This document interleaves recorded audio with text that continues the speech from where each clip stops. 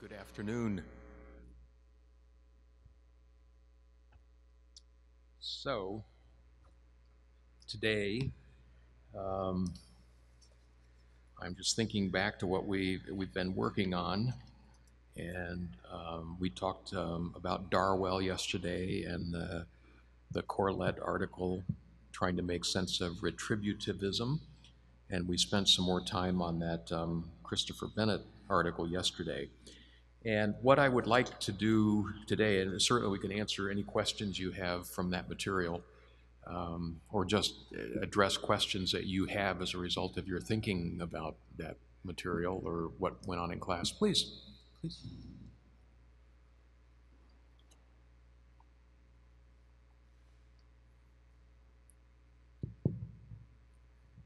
Professor, sorry, before you start, Yes. I would like to ask you two questions that I should ask you yesterday about the Darwall's article Okay. or Darwall's theory. If I understood correctly, the second person standpoint is necessarily a moral point of view.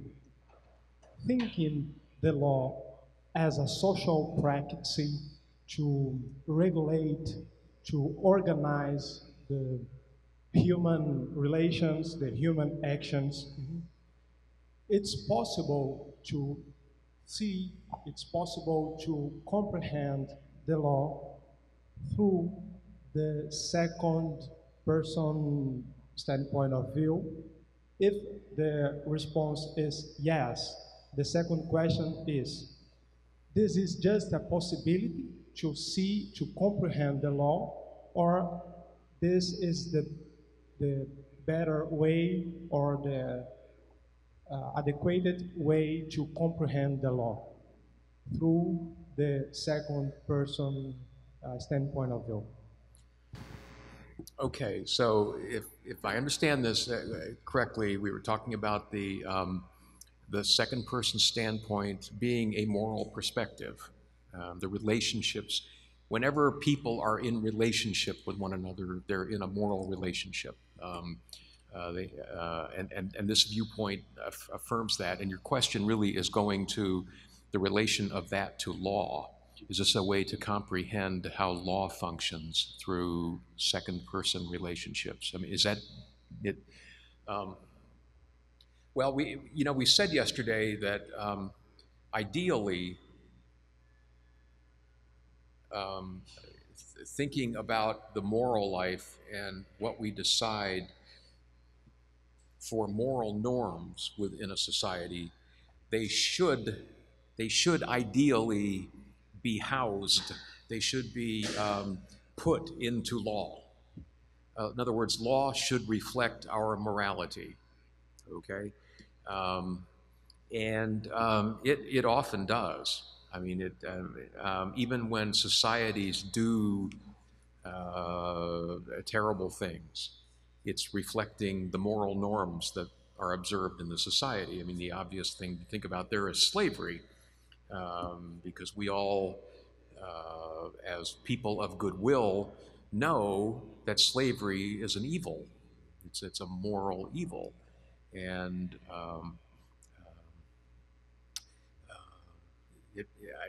there have been justifications for slavery. I mean, you can find some in the New Testament of the Bible, justifications for slavery.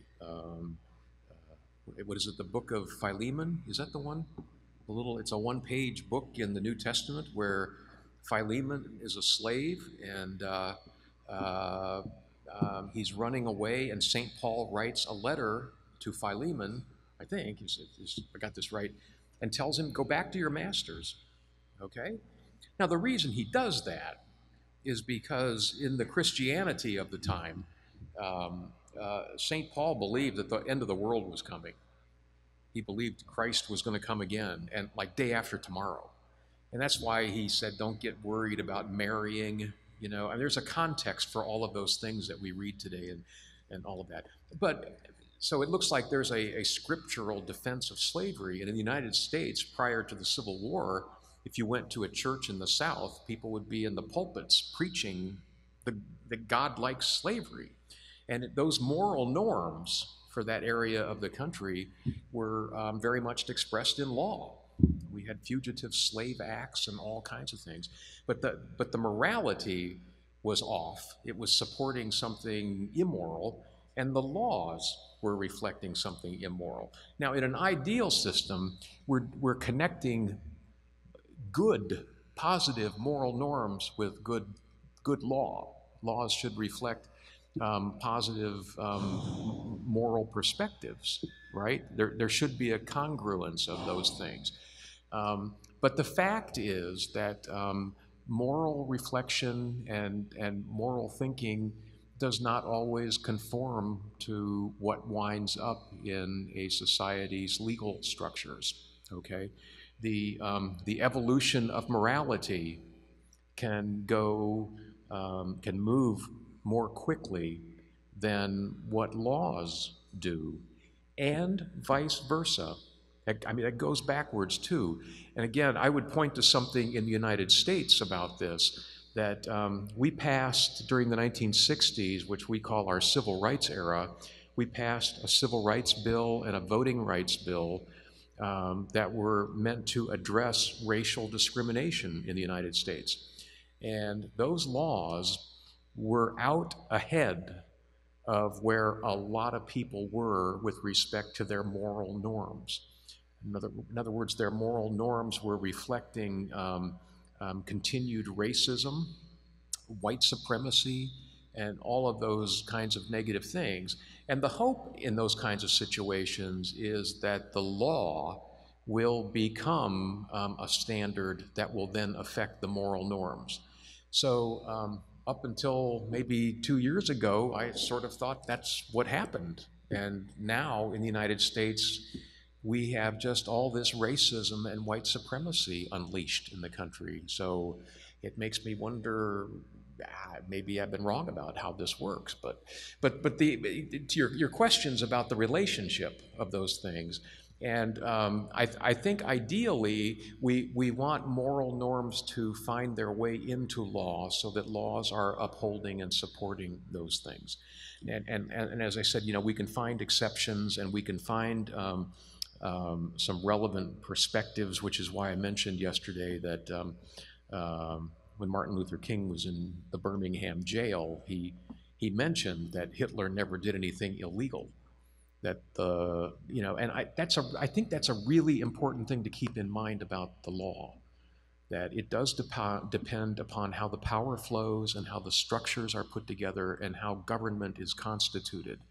And morality, if you will, or the moral vision of a society or even of individuals is often expressed in such a way that it is in defiance or in opposition to what are perceived to be unjust laws. Now, there were people who protested Hitler. You know, we know about that, and they got killed because that's how they enforce things. But it's not like there was a lack of moral vision. It's just that the way the power flowed was so crushing and overwhelming with respect to opposition and with fascist ideas of government that opposition was simply stifled. In democratic societies, that kind of opposition is supposed to have voice, so that we will work all the time towards laws that reflect the moral evolution that is going on in a society. Moral evolution is a reality. We used to have slavery and now we don't, and it's better that we don't. We used to treat women as second-class citizens and now we don't. I mean, we do, but we're not supposed to. The moral vision is out in front of that.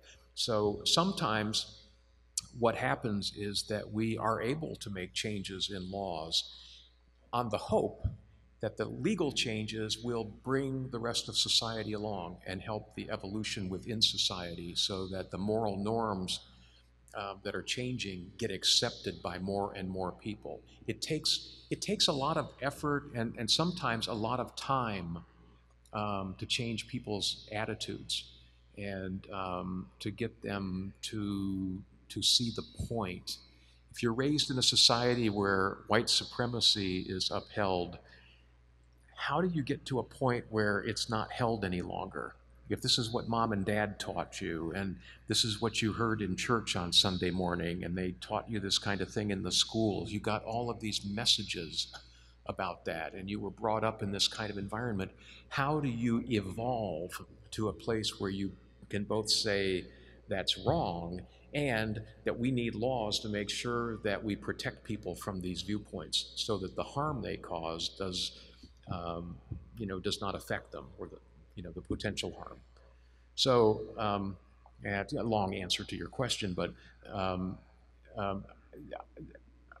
I think there is some kind of conformity that should take place, ideally between these two things, but it often does not.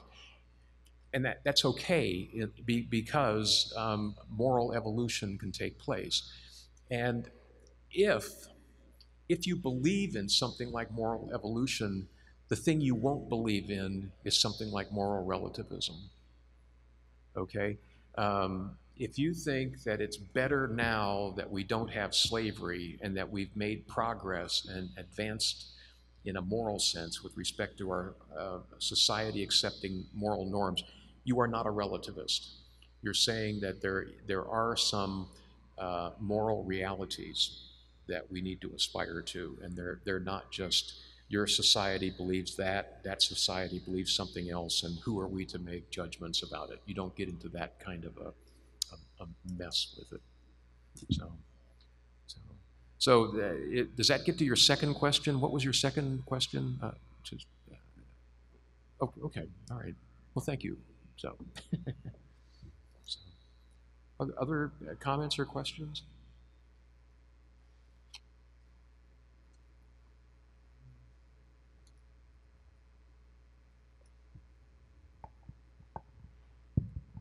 In Lehigh Prison Project, did you see your volunteers or the working people in this project having developed new ways of thinking because of their experience in the project? How was that interaction between? I don't know that I would say new ways of thinking. What I would say is that they are having experiences. These are students who are from 18 to 22 years old. So they're young people, and they're having experiences like they've never had before. When we have our information sessions about this, I always ask, I did that in here. I said, have any of you ever been in a prison before? And quite often, somebody will say, well, yes, I have. And sometimes it's been to visit. They belong to a church or some kind of organization that goes to visit a prison. And so they've been in a prison. And I've had people who've pulled me aside. I had a student, I think it was about 1.5 years ago, who pulled me aside and said, well, my father's in prison. He's serving a 20-year sentence or something like that. And really wanted to deal with that trauma in her life, I think, by participating in something like this. So people have different kinds of reasons for wanting to do that. A lot of people who come into our prison project, a lot of our young people come in because they're padding their resumes. Resume is, you write down the things that you do. And if you put down that I volunteered in a prison, people will ask you about that at a job interview. If you go to a medical school interview, I've had students tell me this. I've had students say, well, I put this down. I've had students that I have not had in the classroom who've asked me to write letters of recommendation for them because of their work in the prison project. And I've done that. And so they do that. And when I talk to them, I said, some of you are here today because You think this is really cool, and you're padding your resume. You really want this unusual experience on your resume. And I always say to them, that's fine with me. I don't care why you're here. I don't care what brought you in the door. It could be the most egotistical kind of thing in the world. What I do know, this has been a consistent experience for me, is that not too long after joining the project, they're sold.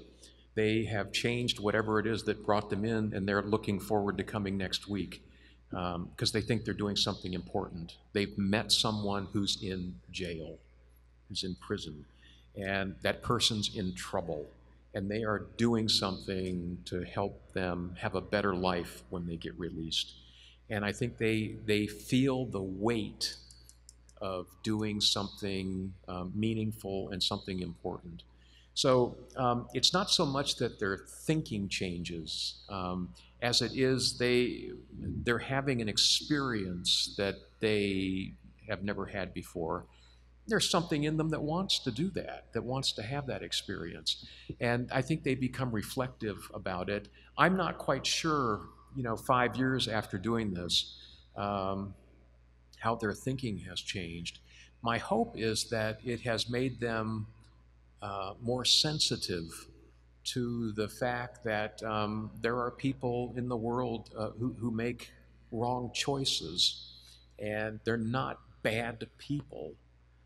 They're not evil people. They're not people who should be stereotyped as evil or bad or something like that.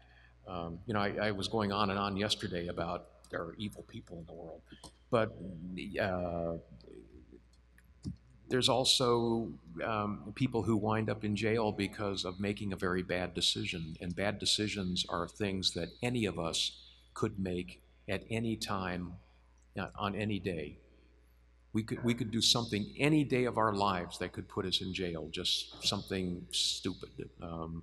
A traffic accident where we're responsible for a death, or you could just, it's amazing we live as well as we do. But one of the things I think about Lehigh students, I think I mentioned to you, a lot of our students are, they come from affluent, from well-to-do backgrounds. There's a good bit of wealth in our community and in our student body. And a lot of these young people, because of their family connections and things, are going to, they're going to have lives where they're going to be in decision-making positions, right?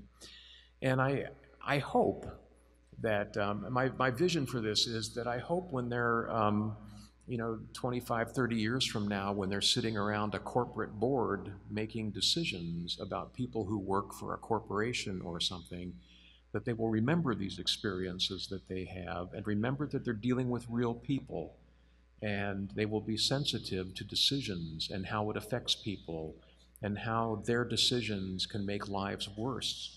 And when people's lives are made worse, the kinds of trouble they can get into. So that's what my hope is for that kind of thing, and that's why we do it. Yeah, it's been an interesting experience. If any of you ever get a chance to go into a jail or a prison, you should go in and see what it's like. I've been hearing some things while I've been here in Brazil about even your local prison in Porto Alegre, and it sounds like not a happy place, but there are very few happy prisons. So, yeah. But thank you for the question. Appreciate that. Yes, sir.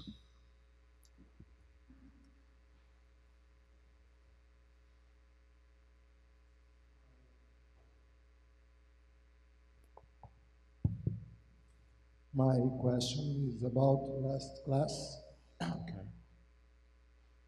You said that science cannot define what is person because it's a moral question. It's a moral category. Yes, Yeah. yes. My question is, if I have two or three concepts of a person, how do I decide which one is most appropriate? If you have two or three concepts of a person, Yes. I mean, what are the criteria for correctly define what a person is? okay, that's a fair question, and it is a question that people have given thought to. Um, uh, this question has come up because of uh, uh, issues where personhood is at stake. And they come up at the beginning of life and they come up at the end of life. You and I are not concerned about each other's personhood. We just accept it, right? But we are concerned about a fetus, because when we think about what we are as persons, we talk about our reflective capabilities, we talk about our ability to use language, to be the subject of experience. I mean, we can start listing criteria like this, and we understand one another to be persons because of that. And this becomes an issue in the abortion debate, because a developing form of human life does not have those personhood criteria instantiated, ugly word, but they're not realized, they're not actualized, they're not made real in the developing form of human life. And as I mentioned, some of the people who've written on this issue say they're not really in place till a child's about 2 years old. Now, why is that relevant? Well, if personhood is a moral category, okay, and you're not a person till you're 2 years old according to the criteria, then could you kill a 1-year-old with impunity, without being punished, without doing some kind of offense? I mean, we charge people with a crime for killing a dog maliciously. So there could be a societal response to that. But if, in fact, the developing form of human life is not a person, it's exempted from a category like murder, where you would suffer the consequence of an intraspecies unjust killing. Okay, so that's one reason it's relevant. And the end of life, it comes up as well. If a person has been brain damaged, um, uh, and we think they're in a persistent or permanent vegetative state, and they are never going to have the ability to use language, to be in relationship. They've actually lost the capacity. See, the developing form of human life, we could say, make a case that it has a capacity and will grow into the use of that. But you could be at the end of life where something has happened dramatically and terribly to destroy the capability. So it's never going to come back. Are you a person then? James Rachel says, a person's biography can end long before their body ends.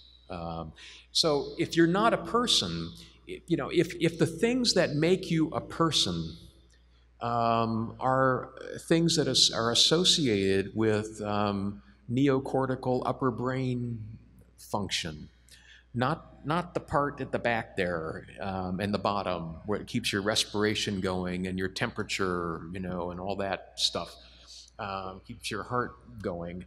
But you've lost all of the part of your brain that we associate with you being a human person. Is there anything wrong in pulling the plug on you? We've had this issue come up time and time again. Karen Ann Quinlan was one of the first cases, and these are big cases in medical ethics and bioethics, and the Terry Schiavo case was the big one back in 2006 is when I think she died. She had been in a permanent vegetative state for 15 years when the courts finally said you can stop hydrating her and you can pull out the feeding tube. And they let her, it took her a week to die, but she did. But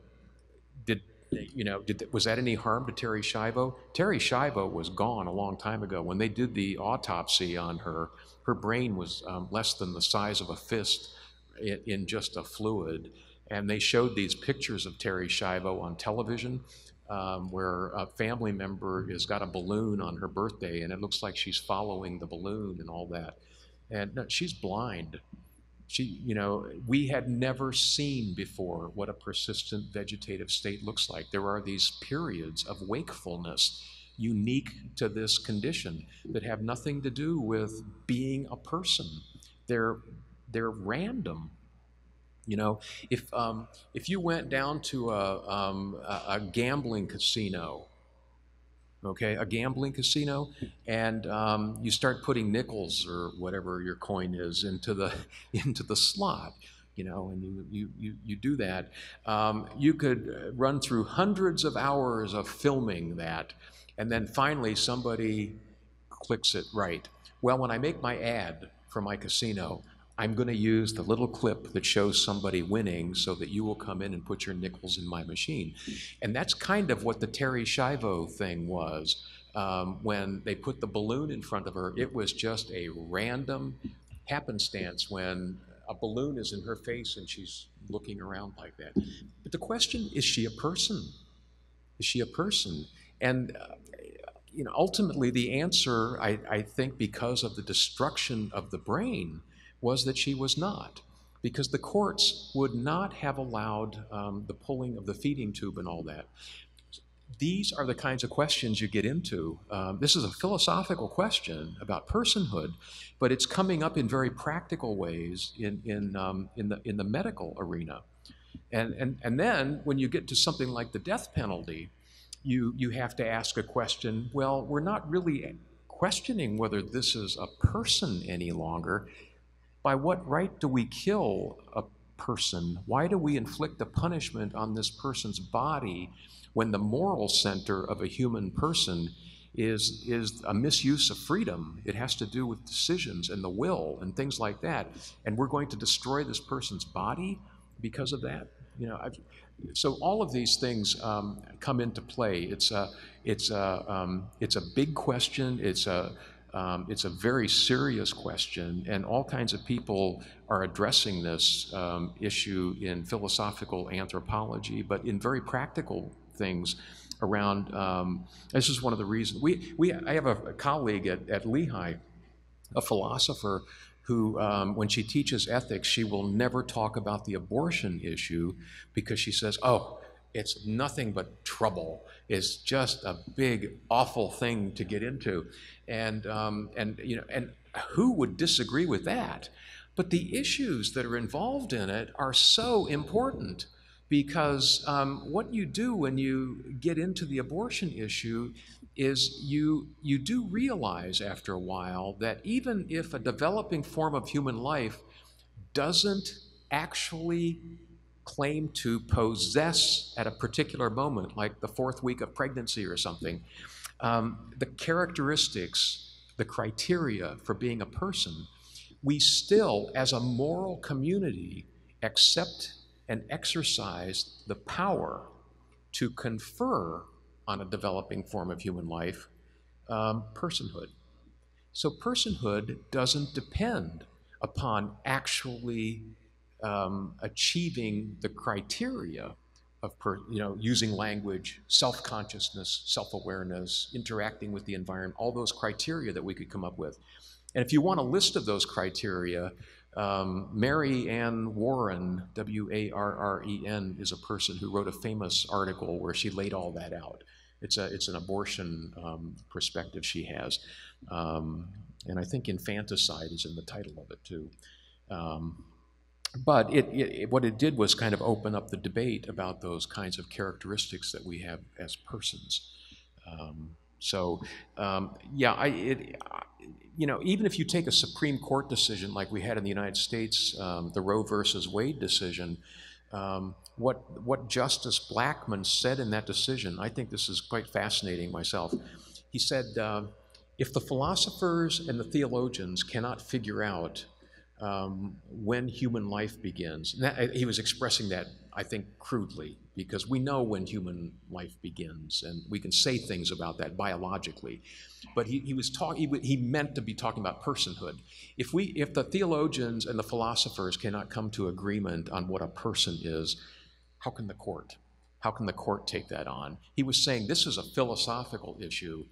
I got to deal with the practicalities, and as a jurist, what he did was focus in on the thing that he understood, which was a fully endowed member of the moral community, which was the pregnant woman.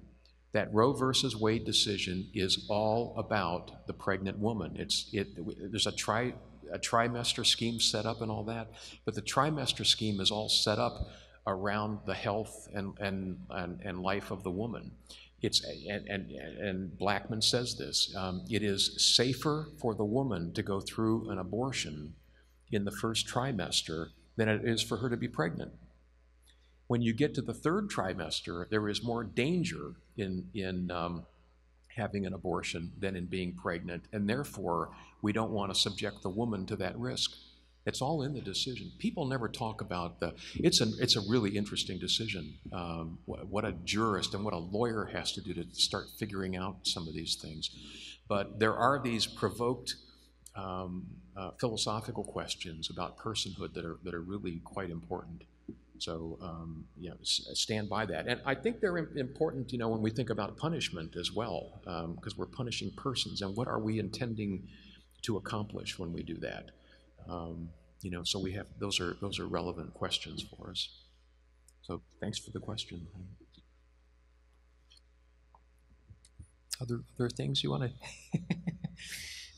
Well, I told you yesterday that I thought one of the things we could do today is, because we have 4 classes rather than 5, there was something I really did want to get to.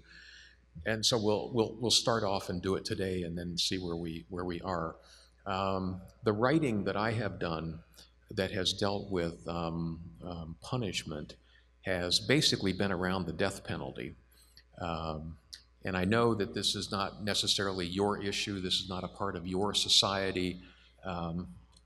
More power to you. Okay, that's what I say to that.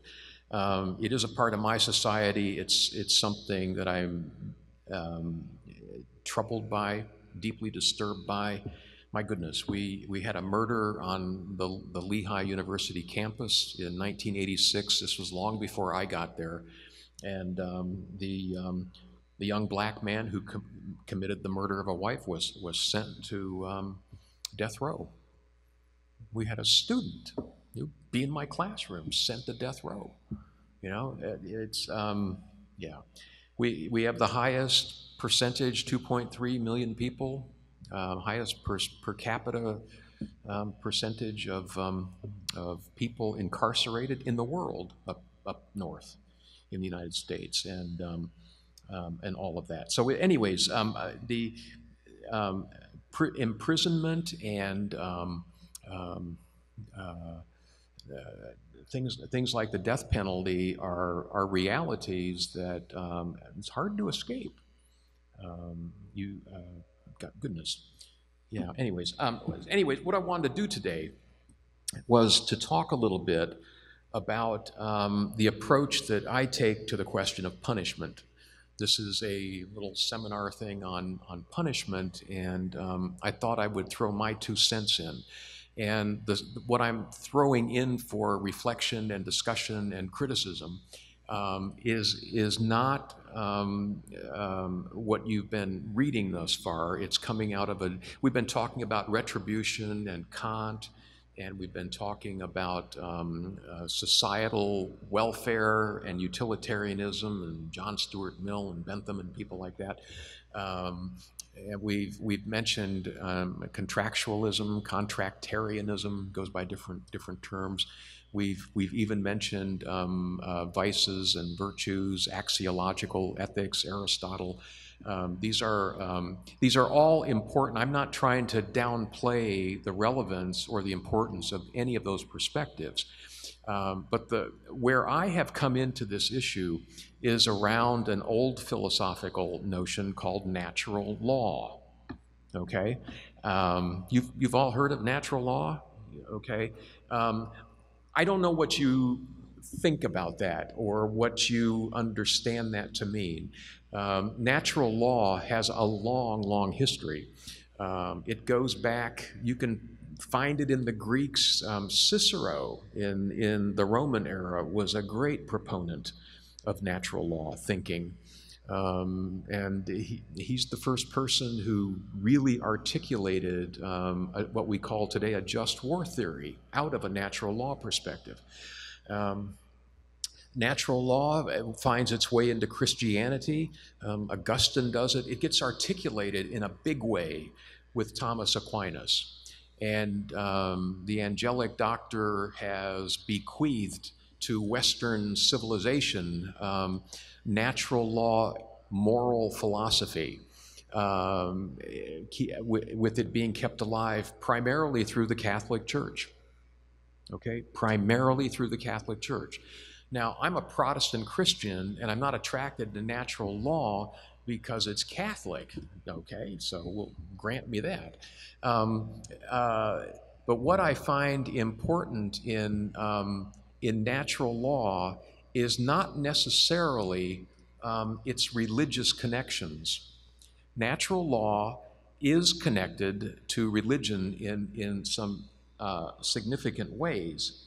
And what natural law proposes is that, and this really is an old-fashioned notion, and in the era of postmodernism, this idea has been under constant attack. I understand that, but it proposes the idea that we have a nature, that there is such a thing as human nature. That's a controversial idea today, and you can attack that, but it seems to me that's right, okay? It seems to me that's right, that there is a kind of nature that we have, and what is that nature? Well, it's tied up with the idea of reason. So somebody who affirms natural law wants to say that there is an organization to reality, if you will, that we can discern, that we can not only discern, but we can actually help create, if you want to get creative with it, through the use of reason. So the use of reason is what allows you to make inferences, which then allows you to think about things like proofs for the existence of God or something like that. What put everything in? There had to be a prime mover. If everything's in motion, something had to start it. Okay, that's just a logical kind of thing. But that's the kind of idea that comes out of a natural law thinking. And what I mean by natural law is not that natural law is simply generated by God. It's the idea that we have a common nature and that our ability to live and to discern moral reality and to flourish as human beings derives from our possession of reason. Now, you could say, well, God gave us reason. You want to explain the causality of all that, that's fine. Again, I wouldn't take anything away from anybody who wants to do that. To say that the origins of natural law are in the hands of a creator. Okay, and I don't deny that that is a way to look at natural law. That God created reality in such a way that our reason can discern the regularity and the order of the universe, and that our moral object is, our moral obligation is to follow that, is to conform ourselves to what we discern. What I mean by natural law, though, is the idea that we have reason and we can generate a moral understanding in a large moral community by means of reason. Now, that's pretty simple and it's not getting into a lot of details. But where I go to look for an explanation of that broad generalization I just gave you is to a development in ethics that comes out of the natural law tradition. And I think it has wider applicability than what it's usually thought to be. And this is the idea of just war theory. Just war theory is a product of natural law thinking. Again, you can find it in Cicero, you can find it in developing in Augustine, and it comes into clearer sight in Aquinas, and it is developed through the centuries. Suarez dealt with it, all sorts of different people, and it's in use today. In the United States, the military in the United States they cut their teeth on just war theory. When I've given talks on just war theory in international conferences, the people who are really interested in it are Israelis, because they don't have a theory of just war. They don't, that's fascinating to me how you could think about that. But the idea here is that just war theory provides not only an example of thinking in a natural law tradition, it actually models, it creates a model for how to think through any kind of a moral issue. Any kind of a moral issue. That's my claim about it. So rather than just getting hung up on a big discussion about whether this is natural law or not natural law, I make a practical move and say, well, where does natural law find its expression? It finds its expression in just war theory, and I want to say that it finds its expression in just war, which is then a model for all kinds of other things. Okay? So I thought what I would do today is take you quickly through just war, and then I could take you through, your reading for today was taking you through an idea of just execution and just punishment. And that would be my contribution to the seminar, that this is a way to think about what a just punishment is. It's something that is criteria bound. So that's what my project is, okay? And you don't have to like this.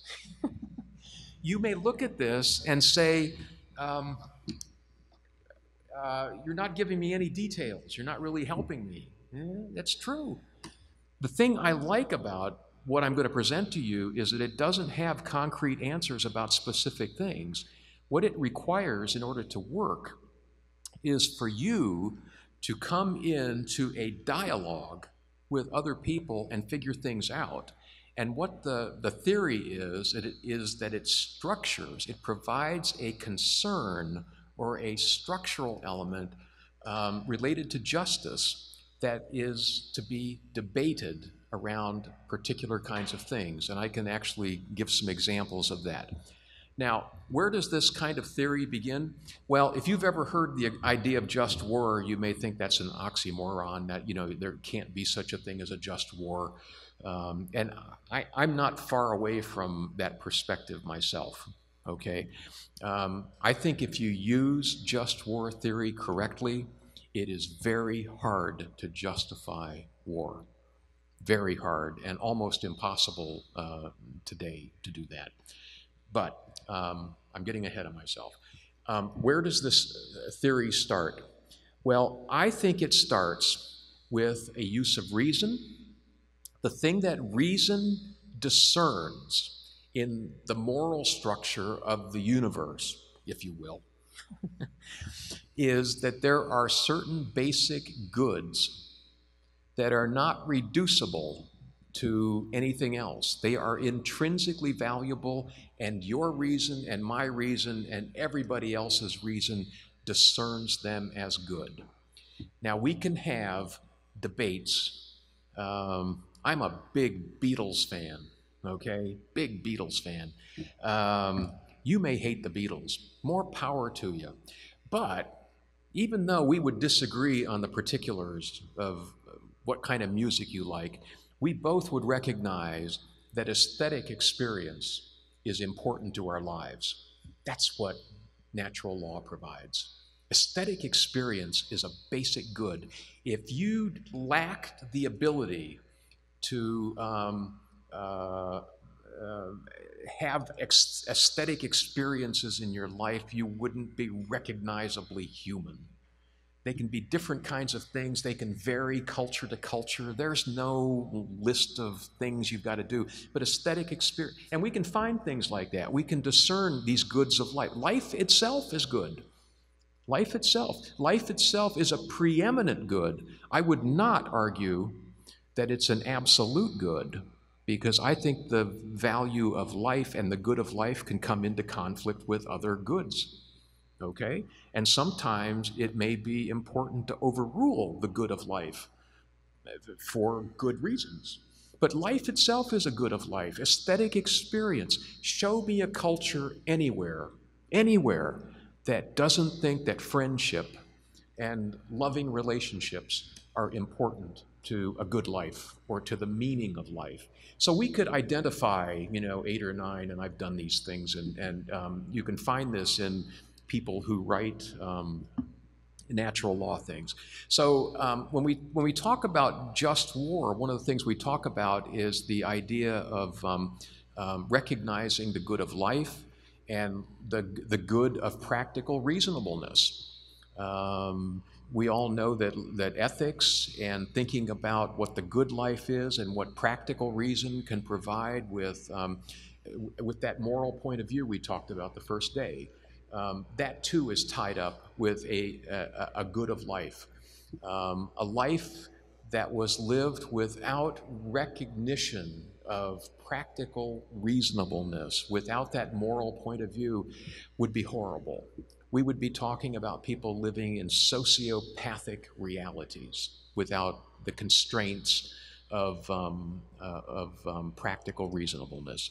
So, what does this mean in concrete terms? In concrete terms, it means that we begin talking about something like just war around an idea that all reasonable people should be able to agree with. Reasonable people of goodwill. Okay? Remember that first criterion was universalizability? Well, that's what we're talking about here. All reasonable people of goodwill should affirm this. And this is what just war is built on. It's a very simple idea. We should not ordinarily use force to settle conflicts. That's it. Our reason tells us that ordinarily we should not use force to settle conflicts. You have a dispute over a grade, you have a dispute with a professor has a dispute with you. You don't pull out a .38 and start shooting. You sit down, you talk, you negotiate, you do all of these non-violent things to work out. You've got a conflict and you want to work out the conflict. Okay, you do not resort to violence. Okay, reasonable people understand that. That is the foundation of just war theory. It's very rarely ever articulated, but that's what it is. Okay, we should not use force ordinarily to settle conflicts.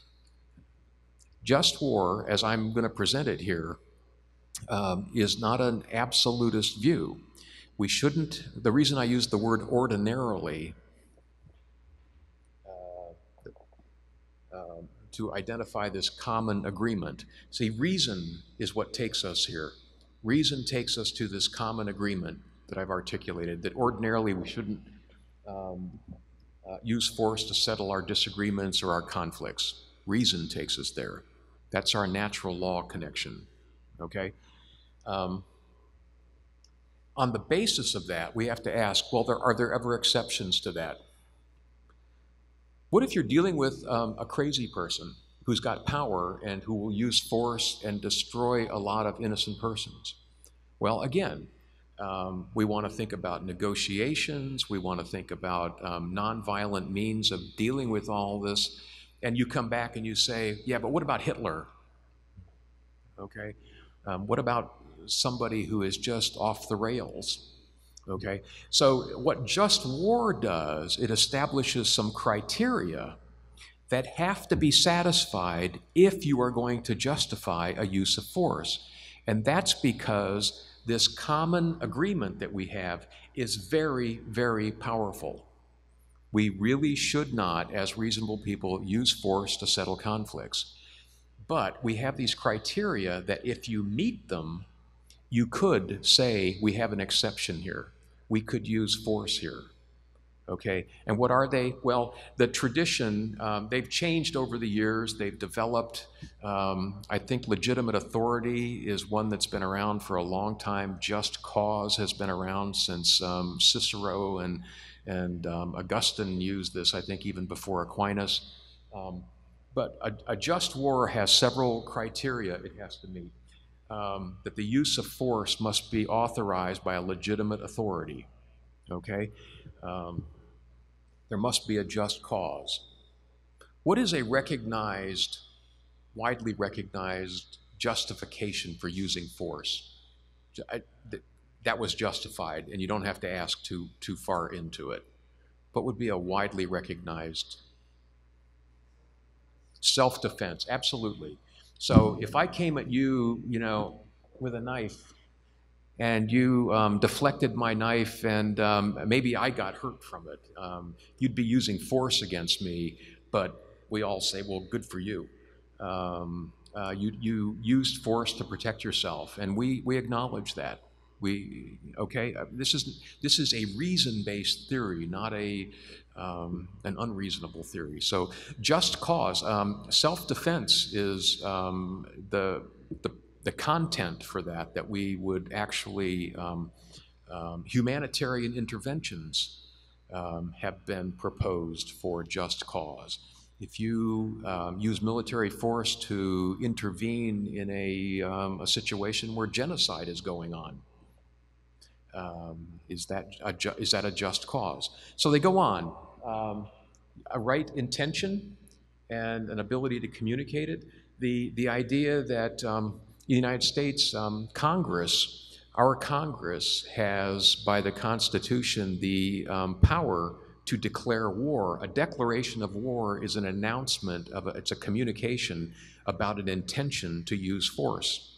Of course, we've been going to war for a long time without good announcements of our intention, but that's what that is. I mean, there are laws that have been written that govern that, but the classic piece that's actually in the Constitution is that Congress declares war. Okay, that goes back to legitimate authority and then the announcement of what you're doing. Last resort, all that stuff about negotiation and nonviolent means, you should exhaust those. You do not use force as a first resort. It's a last resort. You have to have exhausted every opportunity not to use. It's that serious a thing, okay? And this is the criteria that pacifists will focus on, because pacifists will often appeal to just war as well. Actually, in some of my writing, I show how Gandhi and King, two well-known pacifists, make implicit appeals to just war all the time, all the time. They don't want to set up a boycott in a city except as a last resort. Why? Because it hurts innocent people. If I set up a bus boycott, it's going to prevent all kinds of people. It's going to affect all kinds of people negatively, and I don't want to do that. Let's go back and negotiate and try to get what we need worked out. But even doing something like a boycott can be considered a use of force. The satyagraha notion in Gandhi, you know what the translation of that is? Soul force. I mean, force is part of that. It's putting pressure to effect an end. It is not violent in the sense that it's harming people, you know, physically and all that, but soul force is a way of putting pressure on. Anyways, You want to preserve values that you wouldn't otherwise be able to preserve. So what was at stake between Hitler and Nazi Germany and the rest of Western Europe and the civilized world? Well, there were certain values at stake that if Hitler were not resisted, could lead to all kinds of chaos and harm. You have to have a reasonable hope of success. You do not use force if you don't have a chance of using it successfully. If you're going to lose, you are not justified in using it. If it's clear that it's you against 100 people, then you don't pull out your knife and attack them. There's no that's crazy. Again, reason saying, come on. Proportionality to the end of peace. What you're trying to achieve in applying just war theory is you want to achieve a peaceful resolution. You want to have everything restored to peace, and you want more good to come out of this than ill. One of the problems critics point out about warfare in general is that it's very rare that at the end of a war things are better than when they began. So this is but it's something to pay attention to, the idea. So these are things that justify a use of war. The two up there where it says jus in bello, in the conduct of war, you need proportional means. This actually is talking about weapons. So nuclear weapons, chemical weapons, biological weapons. This kind of thinking actually goes back to a medieval practice during warfare called well poisoning. Are you familiar with that? Have you heard about that? If an army is going across a field and they come across farms and there are wells on it, what they will do is they'll take all the sheep and goats and keep going, and when they leave, they poison the well so that the opponents who are coming up will come to the same farm, and they're thirsty and all that, and they're going to find the water poisoned.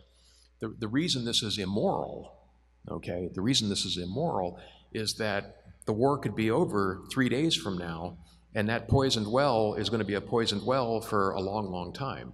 So it's a disproportionate use, and this is the kind of thing that's pointed out about nuclear weapons, chemical weapons, biological weapons.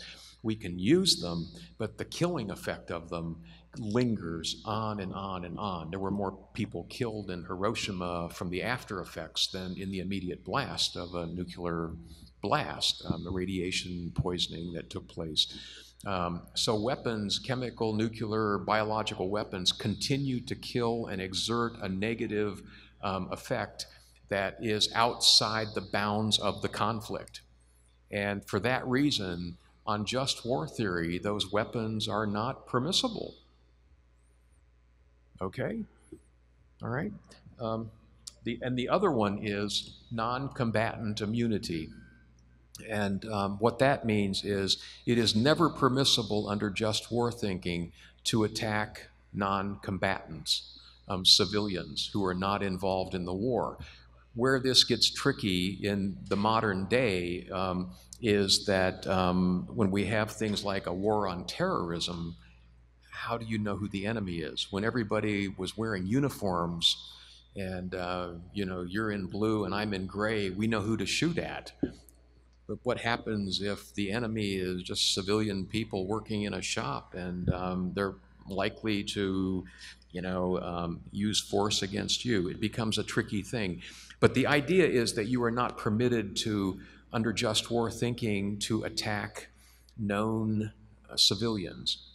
And in the United States, we lead the world, I think, in the development of armaments, and we have spent a lot of time creating smart bombs and things like that, guided things that can go to a smokestack and right down a chimney and that kind of thing. The reason we do that is because of this. I told you our military cuts their teeth on just war theory, and the non-combatant immunity provision means that in order to confine the use of force, a use of a weapon, to a legitimate military target and avoid civilian casualties, means that you do everything you reasonably can do with your weapon design and development to prevent the killing of innocent civilians. Okay? So Saddam Hussein used to put military targets next to hospitals and schools because he believed that it would prevent Americans from attacking him because of collateral damage, the expectations of that. So there are people who play off of this kind of thing.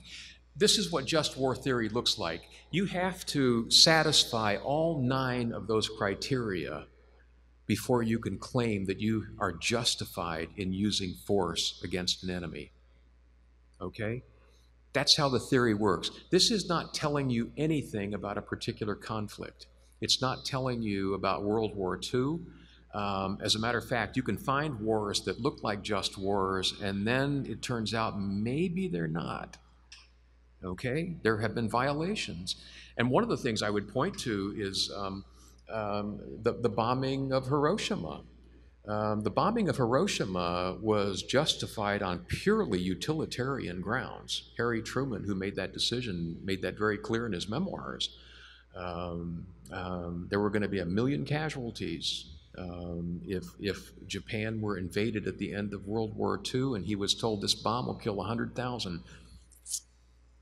Greatest good for the greatest number. 1 million's a lot more lives saved than 100,000. It's a simple calculation. And that's what he based it on. He said he never lost a night's sleep over that decision. If you're a strict utilitarian, that's right, probably not.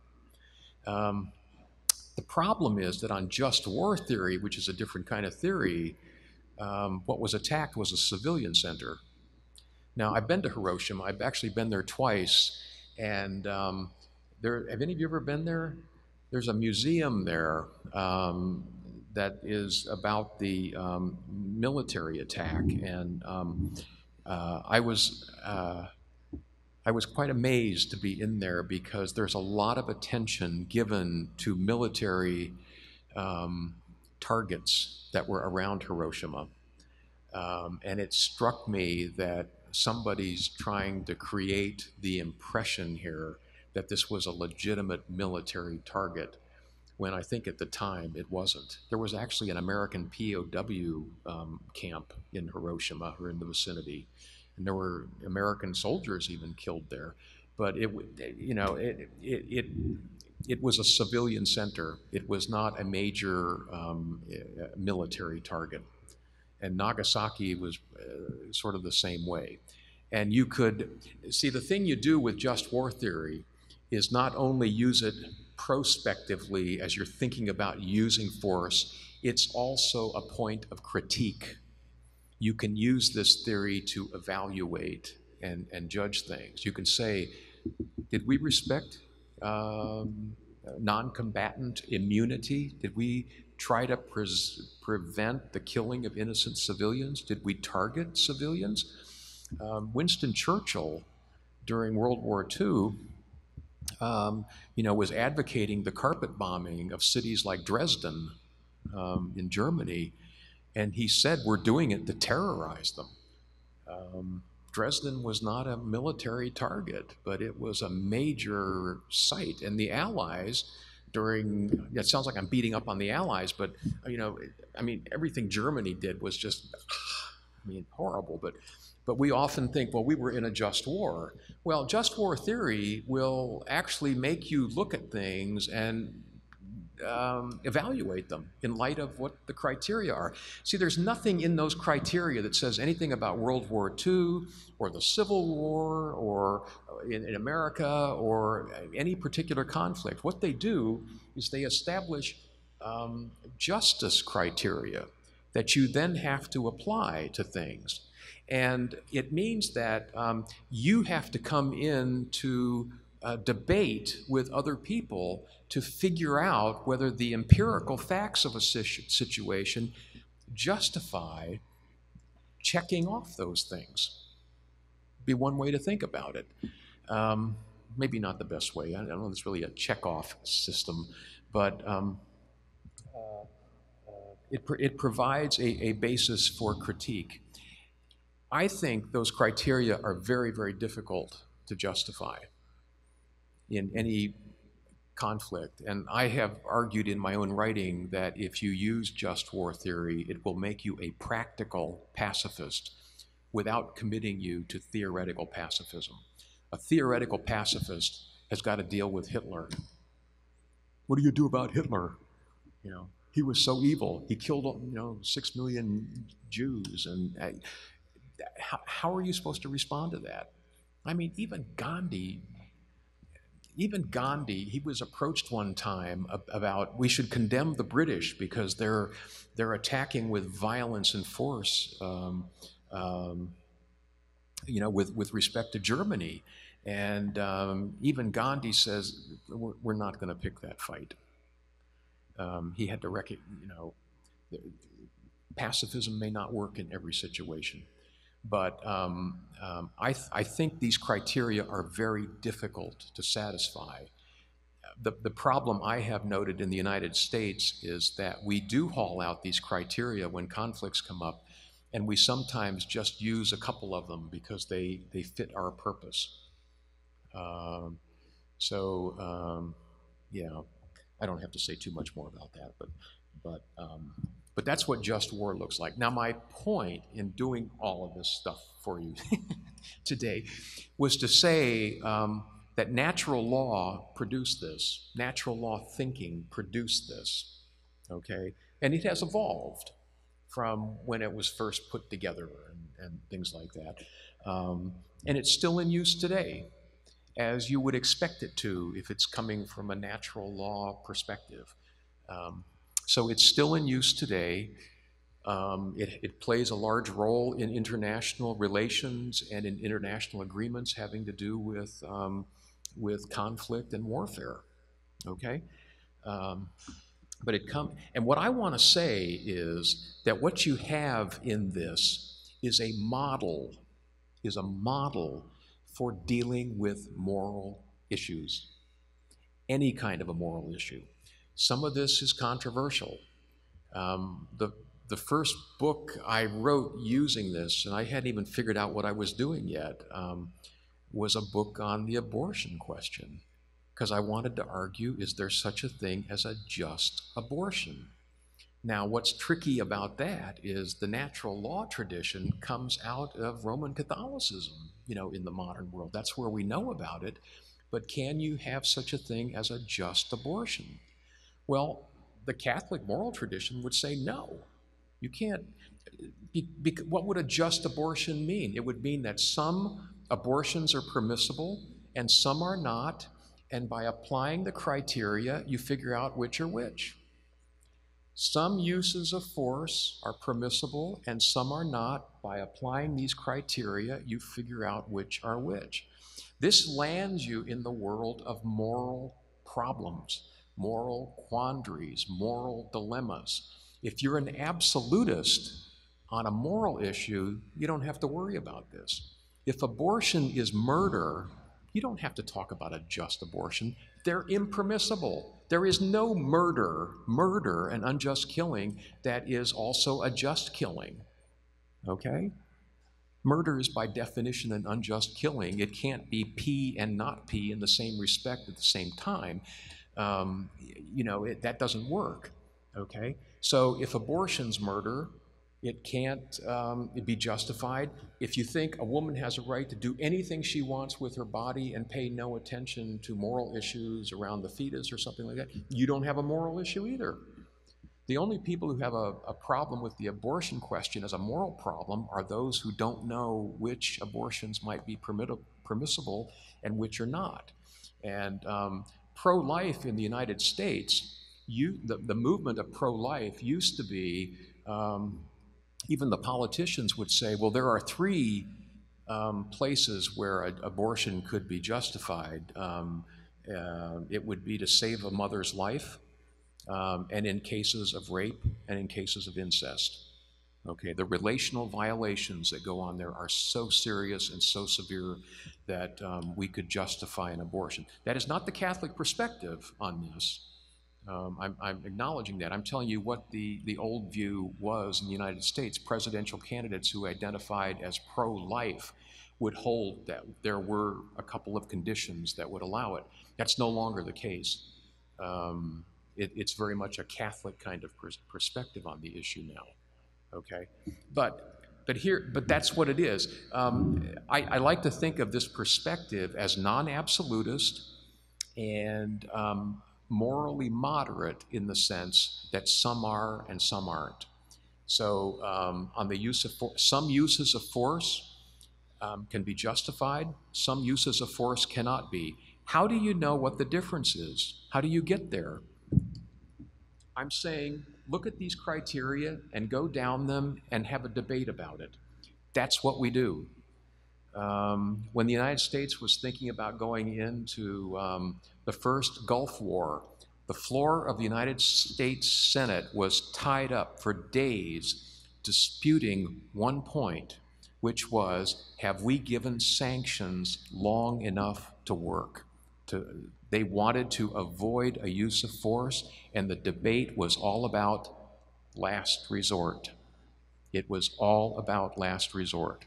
Reasonable people, you don't need this theory, okay? This theory, I think, is helpful.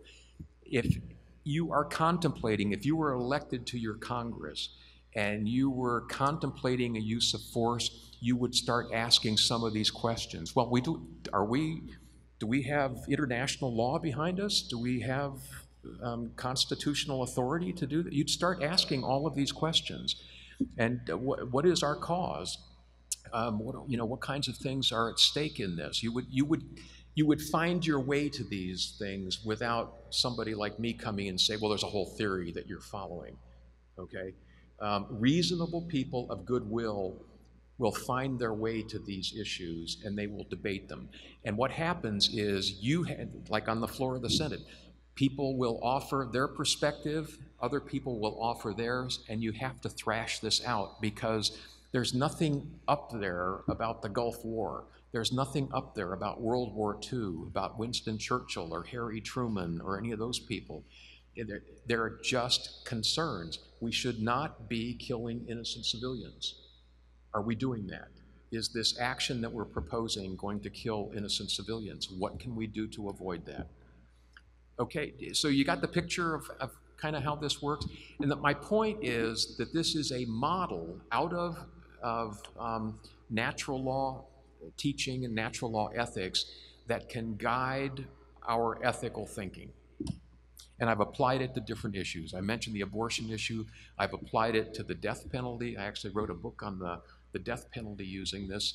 And you are getting a bit of that in this. The criteria for just execution are in there.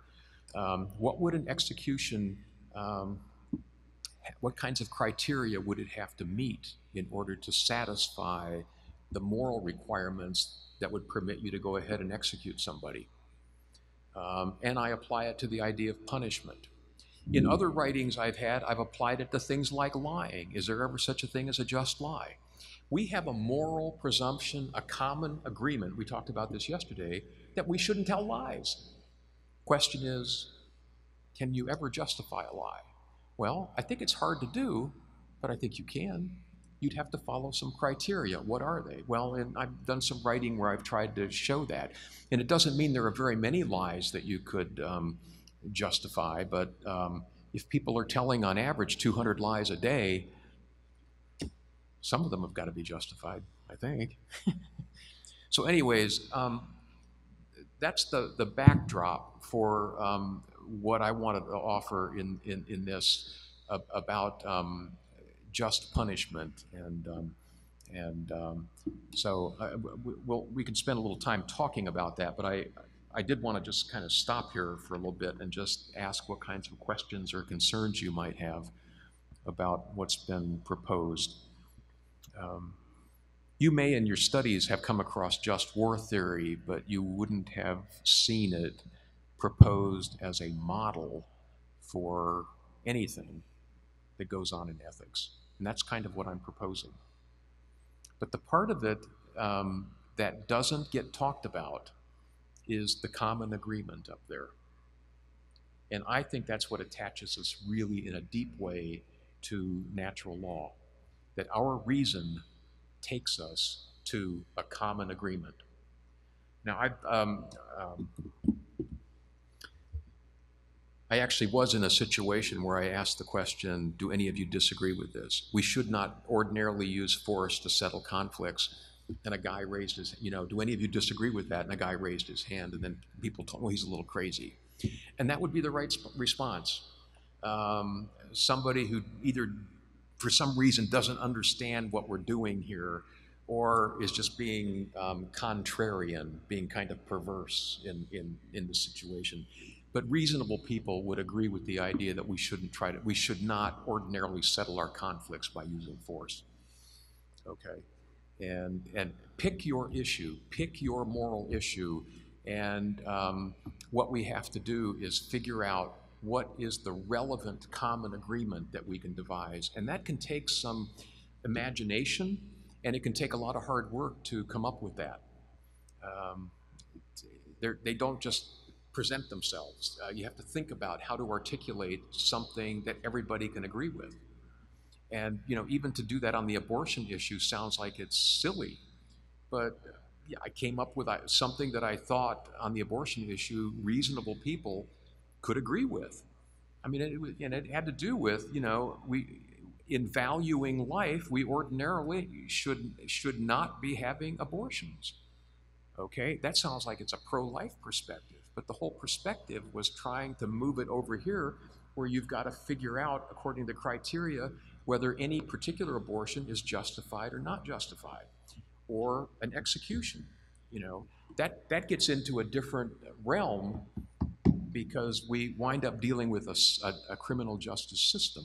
So anyways, do you have questions or concerns or perspectives? We're going to talk a little bit more about the just punishment aspect of this, because that's what we're here to talk about, is punishment. But I'm throwing out at you a different way of doing ethics. This is not Kantianism. It is not utilitarianism. It's not vices and virtues. But I would like to think that they all have a role to play. And it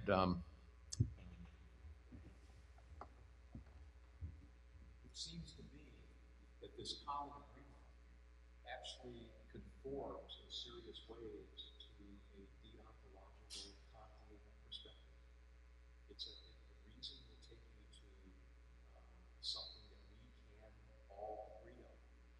We can universalize this.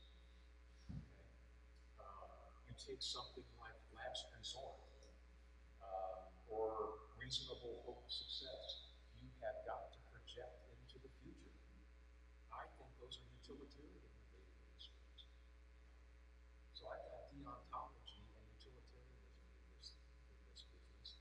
And then it's kind of suppressed. It's hidden. But you need people of goodwill to be involved in this. And I'm serious about that. America went into Iraq in warfare in what, 2001 or 2? I guess 2001. It was after the Twin Towers came down, after the attack. Traumatic event in the United States. And we began a war in Iraq, and as that war unfolded, as the process of going to war unfolded, the justification that came forward was that Saddam Hussein had weapons of mass destruction. I don't know if people are young, you weren't around, but it turns out that there were no weapons of mass destruction, which means that we went to war because our leaders told us that there was some kind of incredible threat to our national security, and it wasn't there. Now, were they mistaken? They were at least mistaken. And people to this day say, well, they got bad intelligence. There are other people who say they just lied to us. They were so keen to go to war.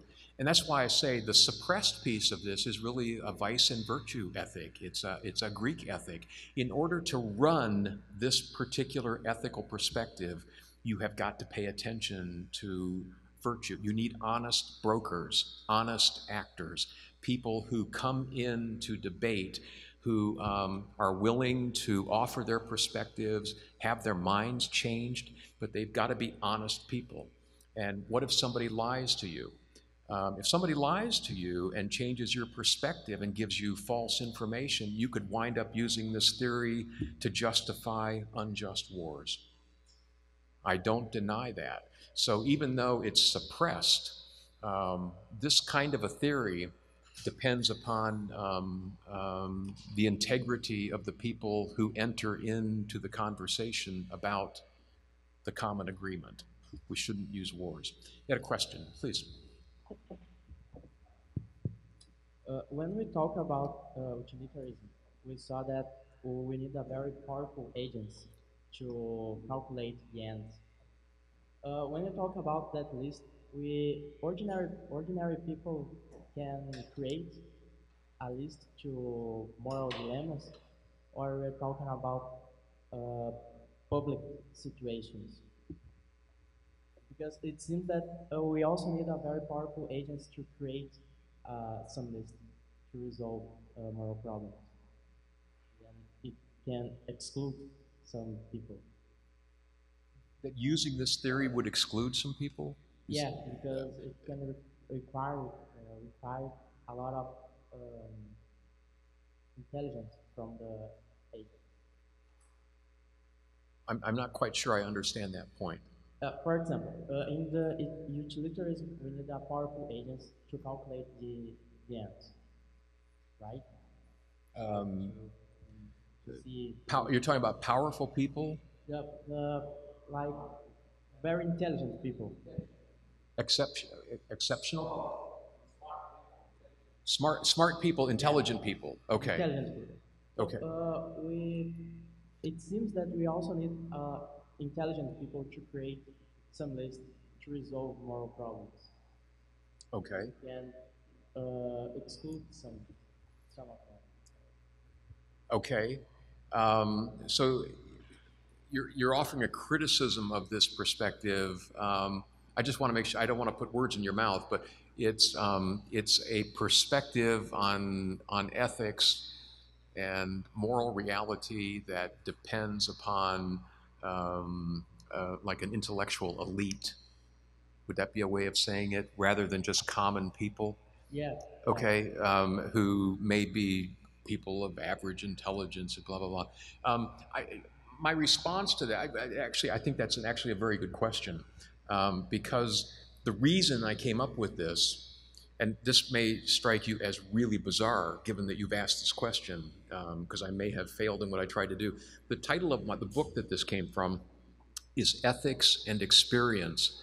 And what I'm trying to argue is we need a theory, okay, that's the ethics part, that actually conforms to the experience that people have in the moral life, okay?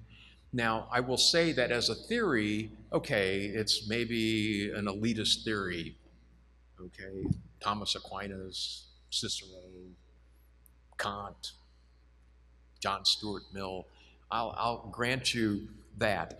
But it is a theoretical structure that I believe can be applied to the way people, just ordinary, average, everyday people, you know, figure out how to live the moral life. Ordinarily, these issues don't come up. Why? Okay. Ordinarily, you don't tell lies. Now, that's a bad example because I told you this guy did research 200 lies a day, but I'm going to go in a different direction. I'm going to say,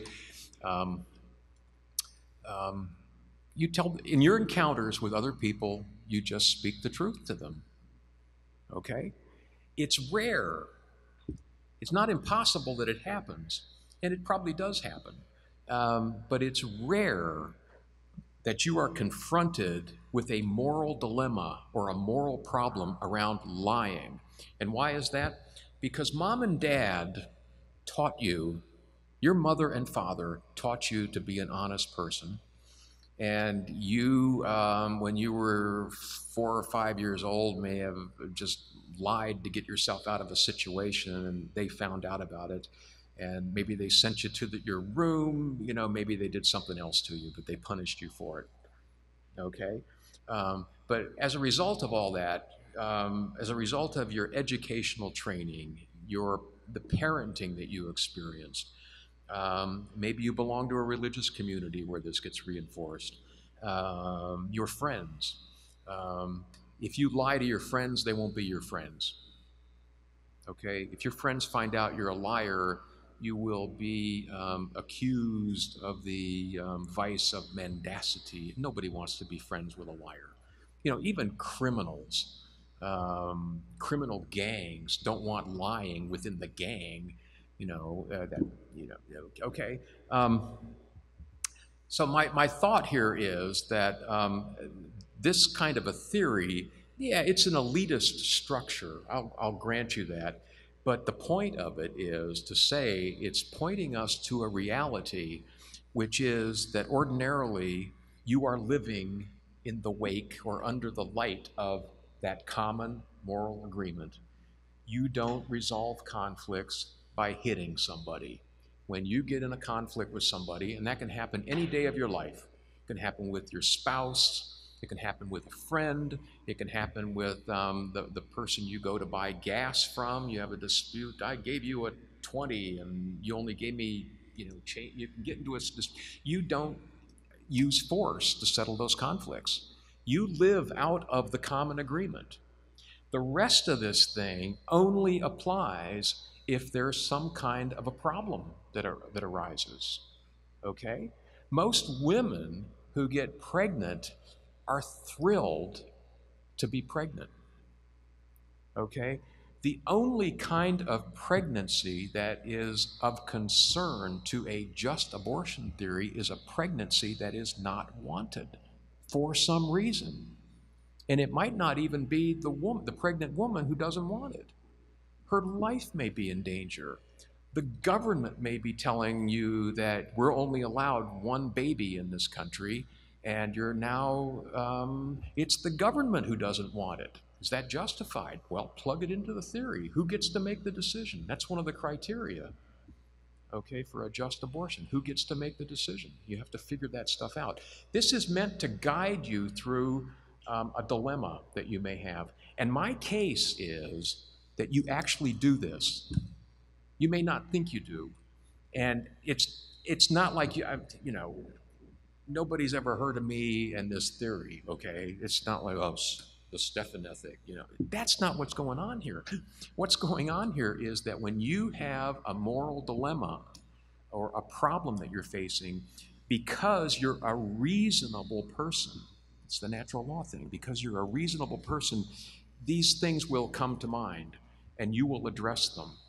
You will, you will ask how, I tell the truth all the time, but now I'm in a situation where I may have to tell a lie. Can I justify it? And there's a good chance that you won't be able to. You'll go through these criteria and you won't be able to justify telling a lie. You may be in a situation of conflict where you don't want to use force. You might go through these criteria and you can't justify using force, and that you shouldn't use it. And even if you do find yourself at the end being able to justify a use of force, it doesn't mean you have to. You still have a decision to make about that. So I do appreciate your question. I just need to tell you that the project that I was involved in with this was not meant to be an elitist project, totally divorced from the lives of ordinary people. It was actually designed to do just the opposite. It was designed to take the ordinary experiences that we have around moral problems that arise and explain what those look like and what they are and what goes on in them. And again, they're guides. And I think if you were facing a moral dilemma of some kind around some kind of issue, you would wind up making an appeal to these things. And you don't need to read me on this. You would just come up with them because you're a reasonable person. You know, I use this kind of thing in medical ethics issues all the time. Should a physician help a patient commit suicide? Physician-assisted suicide, you've heard of that? Well, ordinarily, no. And we've got all kinds of reasons for saying that. But in the United States, we've got a couple of states who actually made some provisions for that. And they've used this. The lawmakers actually used a method like this. If you go into the Oregon Death with Dignity Act, it's online, and look at it, there are, if you count them, there are 72 different conditions that need to be met, okay? A justified use of physician-assisted suicide, okay? Well, in Oregon, there are not 7 criteria, there are actually 72 that have to be satisfied. They're thinking this way because reasonable people thinking about this issue, they want to say, ordinarily we shouldn't do this, but there are situations that arise. There are situations where a condition is terminal, the person's going to be dead in 6 months, they could be facing intractable pain. Either intractable pain, pain that really cannot be addressed adequately through medicine, or if it is done that way, we're putting a person into basically a coma where they have no relationship with others. So maybe that's a moral problem. Now we need to think about criteria. So that's my response. It's an excellent question. I take the force of it. But I do want to say that the intent of this project is actually to give voice, theoretically, to what I think all of us do in one way or another when we're trying to think through a moral problem. It's just that, ordinarily, we live out of these common agreements, okay? We don't lie ordinarily in our encounters with others. We don't, you know, when a woman gets pregnant, she greets that with joy and happiness. That's what we want to have happen. When we're thinking about different kinds of issues, we live out of the common agreement. That's where we live, and that's why that part of the theory is so important. And the fact that just war over the years has suppressed it and not allowed it to have voice, I think, has been a real problem. So, you know, we're at 3:30. I'm wondering if maybe we should, would it be a good time to take a break? Okay, how about if we take a little break? We'll come back and talk about the just punishment thing is simply another application of this. As a method. We'll talk about that. If you've got questions and concerns, we can talk about it. If not, we can move on to something else. But again, what I wanted to do here today was give you the model and explain the model, and then we can, it has relevance to the issue of punishment. So, okay, we'll take a break. So after all that, turning to the topic of our seminar, which is punishment and moral obligation.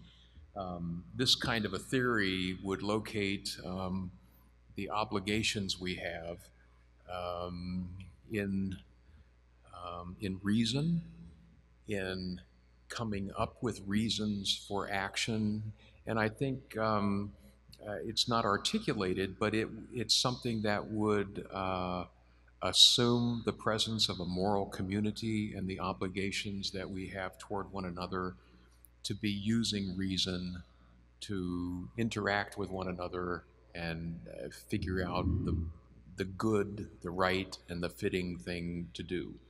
So moral obligation on this kind of a theory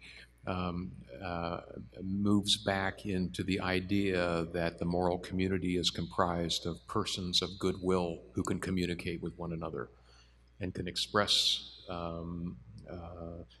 and communicate their goodwill to one another. Okay?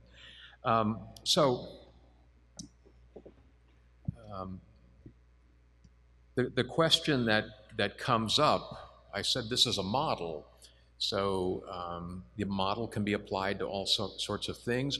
We're trying to here apply this model to the question of punishment and ask, instead of what's a just war or a just abortion or a just lie or a just this or a just that, what is a just punishment? What would that look like? So in order to do that, we have to articulate a common moral agreement. And in the reading you had for today, I did that somewhere here. The common moral agreement that we have. So hold on here.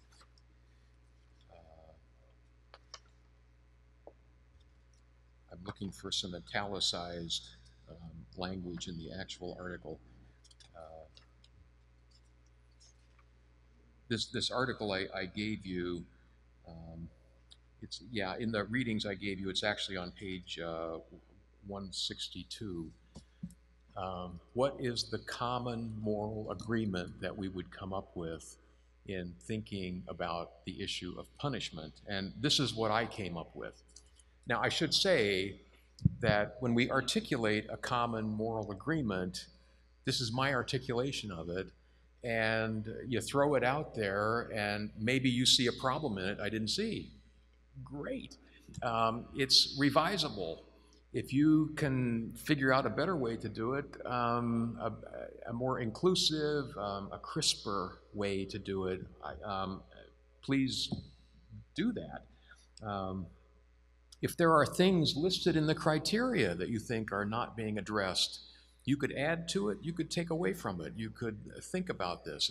This is not written in stone. This is the idea that reasonable people of goodwill are trying to figure something out, and they're trying to create a structure of moral meaning. And we have to work at that.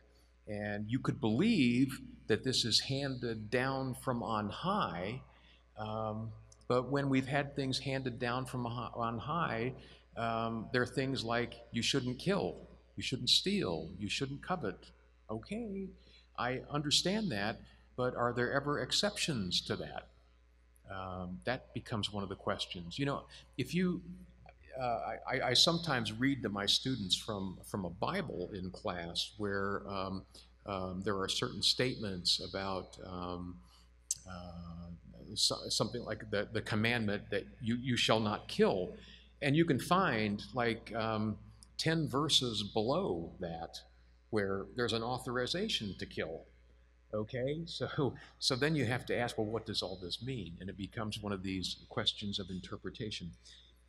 The moral presumption, the common agreement that is relevant to the issue of punishment, I articulated like this: to pursue the goods of life in a way that leads to human flourishing, human beings are obligated to respect one another, Kant, and order society in ways that promote peaceful, responsible, and harmonious relations with others.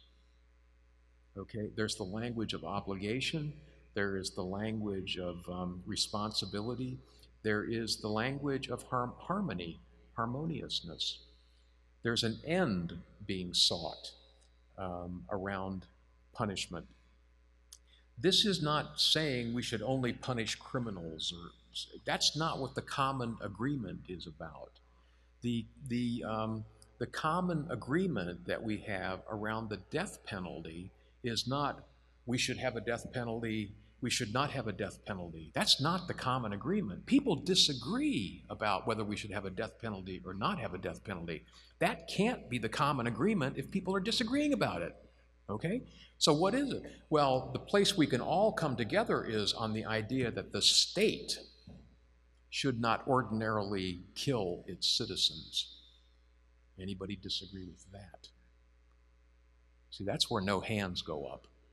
But yeah, okay, yeah, we don't want the state ordinarily to kill citizens. And then you have to ask, well, are there ever occasions when the state could? I can think of cases where the state could kill a citizen. You know, bank robberies taking place, and the state intervenes because the person's holding a hostage, and they call in a team, and you know, maybe the bank robber is killed in settling that conflict. Force is being used there, but the state there is killing a citizen, and can it be justified? They're trying to save other lives, and you can go through a whole analysis of that, but that would be a situation where I think you could come up with that. So the question then is, if you can think of some examples where the state can kill a citizen justifiably, what about the death penalty? Is that one? Okay? And my analysis is that if we lay out the criteria for just execution, you have real trouble justifying execution. As a matter of fact, I wind up concluding that execution is immoral because it violates so many of the criteria. I actually think it violates all the criteria that I identify. If you know anything about how the death penalty works and how an execution power works in a society, it violates all those criteria, okay? So, like I say, this kind of a theory can provide a forward-looking justification for things, and it can also provide a kind of backward-looking critique that allows you to criticize particular kinds of actions, okay? So the understanding here is that we want to pursue the goods of life. We've talked, that's the natural law appeal here. We want to promote human flourishing, and in order to do that, see, there's nothing in this statement about punishment, okay? But punishment is relevant to this because we are obligated to respect one another.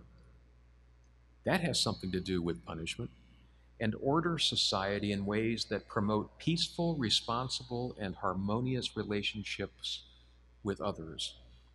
Nothing in that about punishment.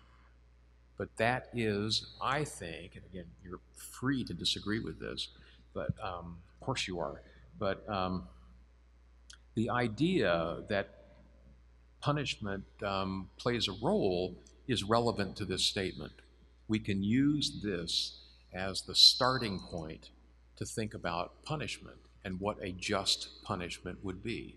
We want a just punishment to promote peaceful, responsible, and harmonious relationships with others. We want society to be ordered. We want people to respect one another. Okay? So that's where the theory begins, and then the criteria that get put forward. What have I got there? I've got 9 criteria, and they do follow here. You know, the punishment and sentencing of offenders must be legitimately authorized. We have in the United States a whole history of something we call vigilantism. This is when sometimes an individual, but sometimes communities take it upon themselves to enforce a community standard of some kind.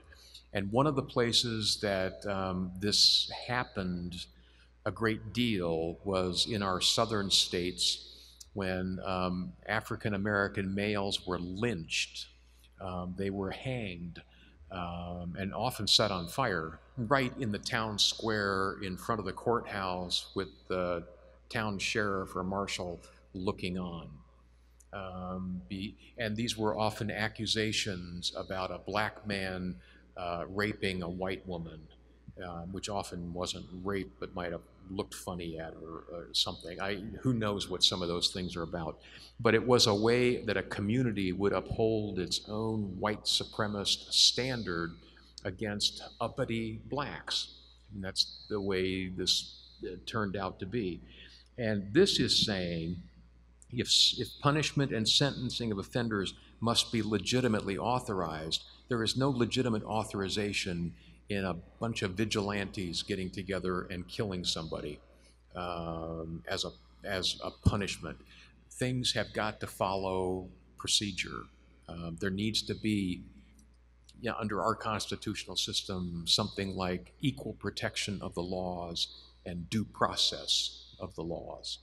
Okay, So when you've got due process and equal protection, you can find legitimate authorization, but you don't just get a bunch of your friends together and go out and kill somebody or punish somebody for something you think is wrong. Okay? So legitimate authorization, it's important. Number two, there must be a just cause. Again, we see this in just warfare for inflicting a punishment, which is to say, the offense must be sufficiently grave that society itself is aggrieved and the community well-being is adversely affected. If you're going to institute a punishment for someone, and do it with legitimate authority, there has to be some evidence that the community itself is concerned. So when there's serious property damage, when there's tort damage, injury to people, when there are killings that go on, this affects not just the victim and the perpetrator, but all of society is affected by things like this. So there's got to be some kind. This way of constructing the theory says there's got to be an offense of sufficient gravity that society itself is feeling the effect of that. Number three, the motivation for punishment ought to be justice, not vengeance. Justice is broad and impersonal. Vengeance is personal, right? Vengeance is people seeking revenge are doing it out of a personal energy. Okay, and the justice constraints are meant to be broader and wide. Yes, please. When do I know when the motivation is just or not? Because I don't have access to the motivation or intentions. When do I know when the motivation is just or not? How do I know? How do you know? Yes. Well, that's a good question. What I would say is that what this you're not going to like this, but what this theory is saying is that you can't let it be vengeance. You've got to let it be a concern for justice. So it means that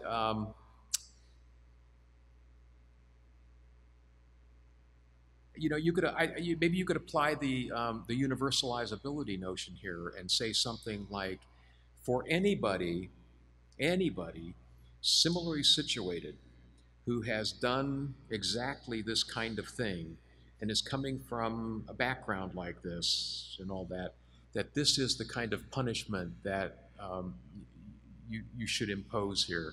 And you should not let a desire for personal vengeance affect what you're doing. So, see, due process, would you have a fair trial? You got accused of something and you went to trial, and there was a person you harmed. How would you feel if you found out after you were convicted that somebody on the jury was a relative of the victim? You would feel that you didn't get a fair trial, right? And you would feel that way because that person could have been using something other than impartial justice. So vengeance, I think, is a challenge to the idea of impartial justice. Okay, vengeance is not. Justice is meant to be impartial, and vengeance is not. Vengeance is personal. You know,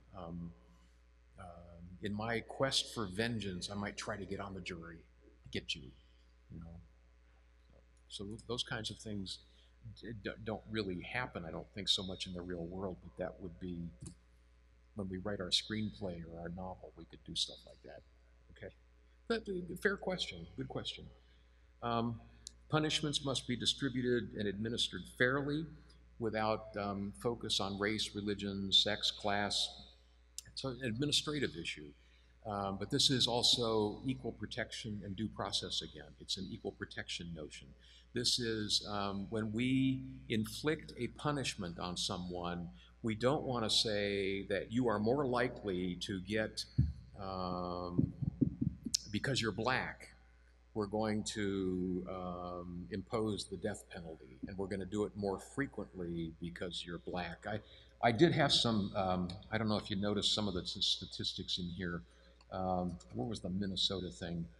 If I can find that real quick.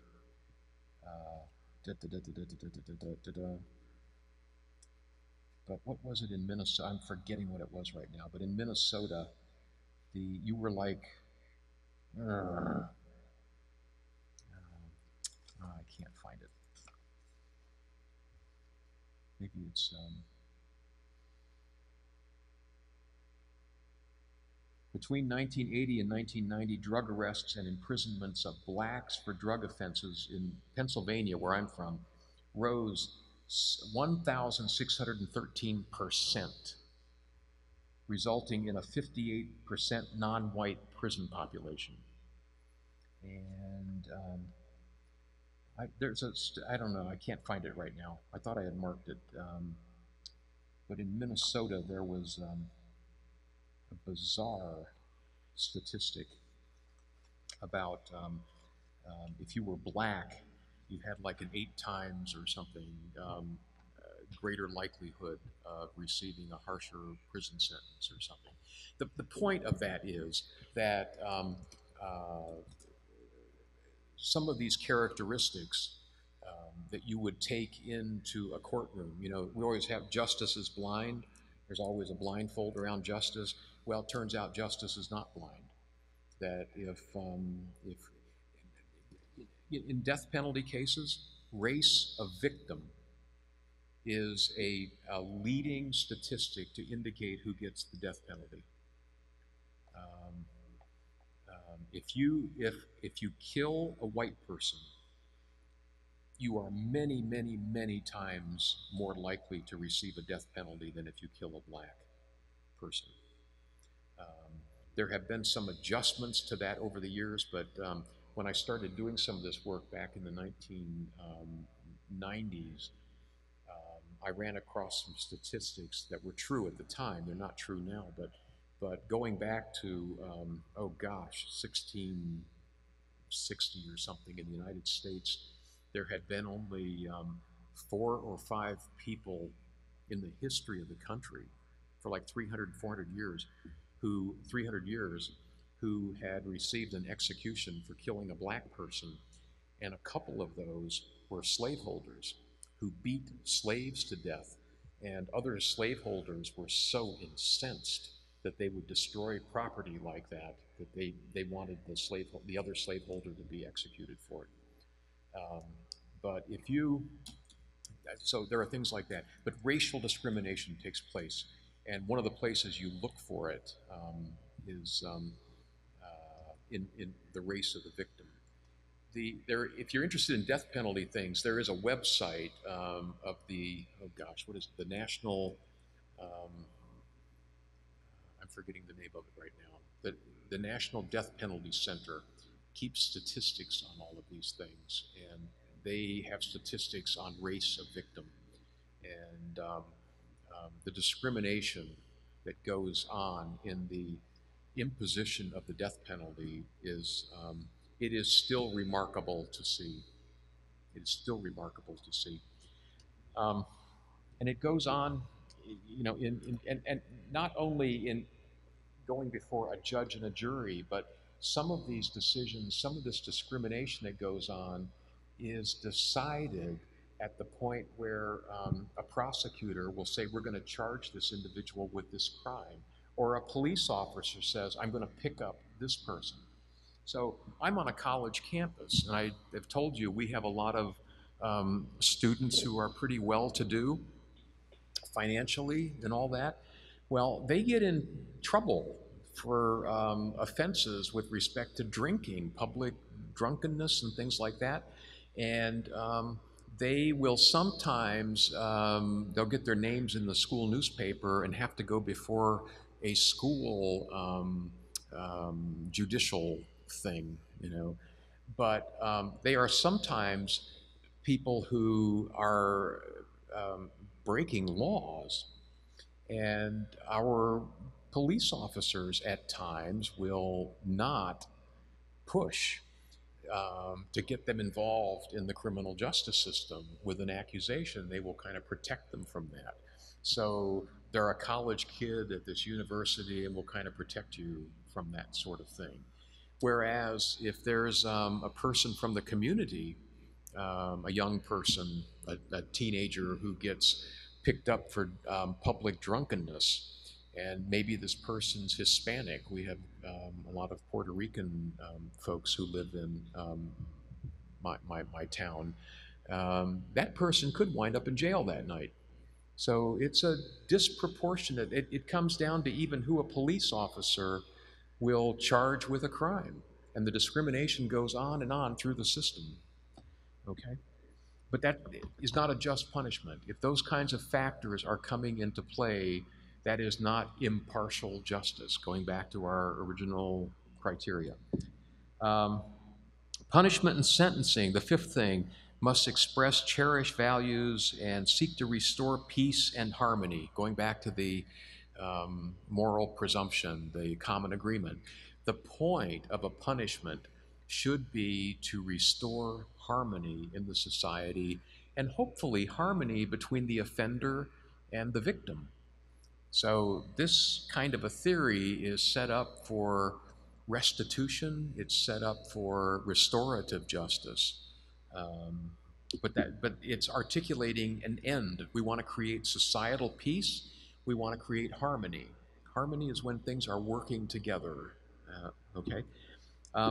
Sixth, punishments ought not to be cruel and dehumanizing, and here, but should observe the law of parsimony. If you don't have your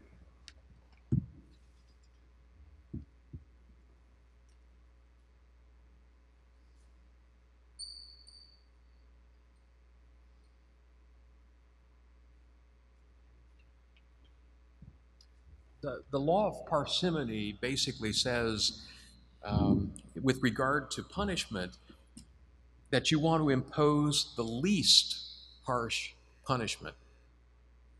Now, in societies where policymakers and politicians want to prove themselves harsh on crime, they will say, we need harsh sentences. The law of parsimony says you want the least harsh sentence imposed on people. Why is that? Well, there are lots of people winding up in prison today because of drug offenses, okay? They're possession offenses.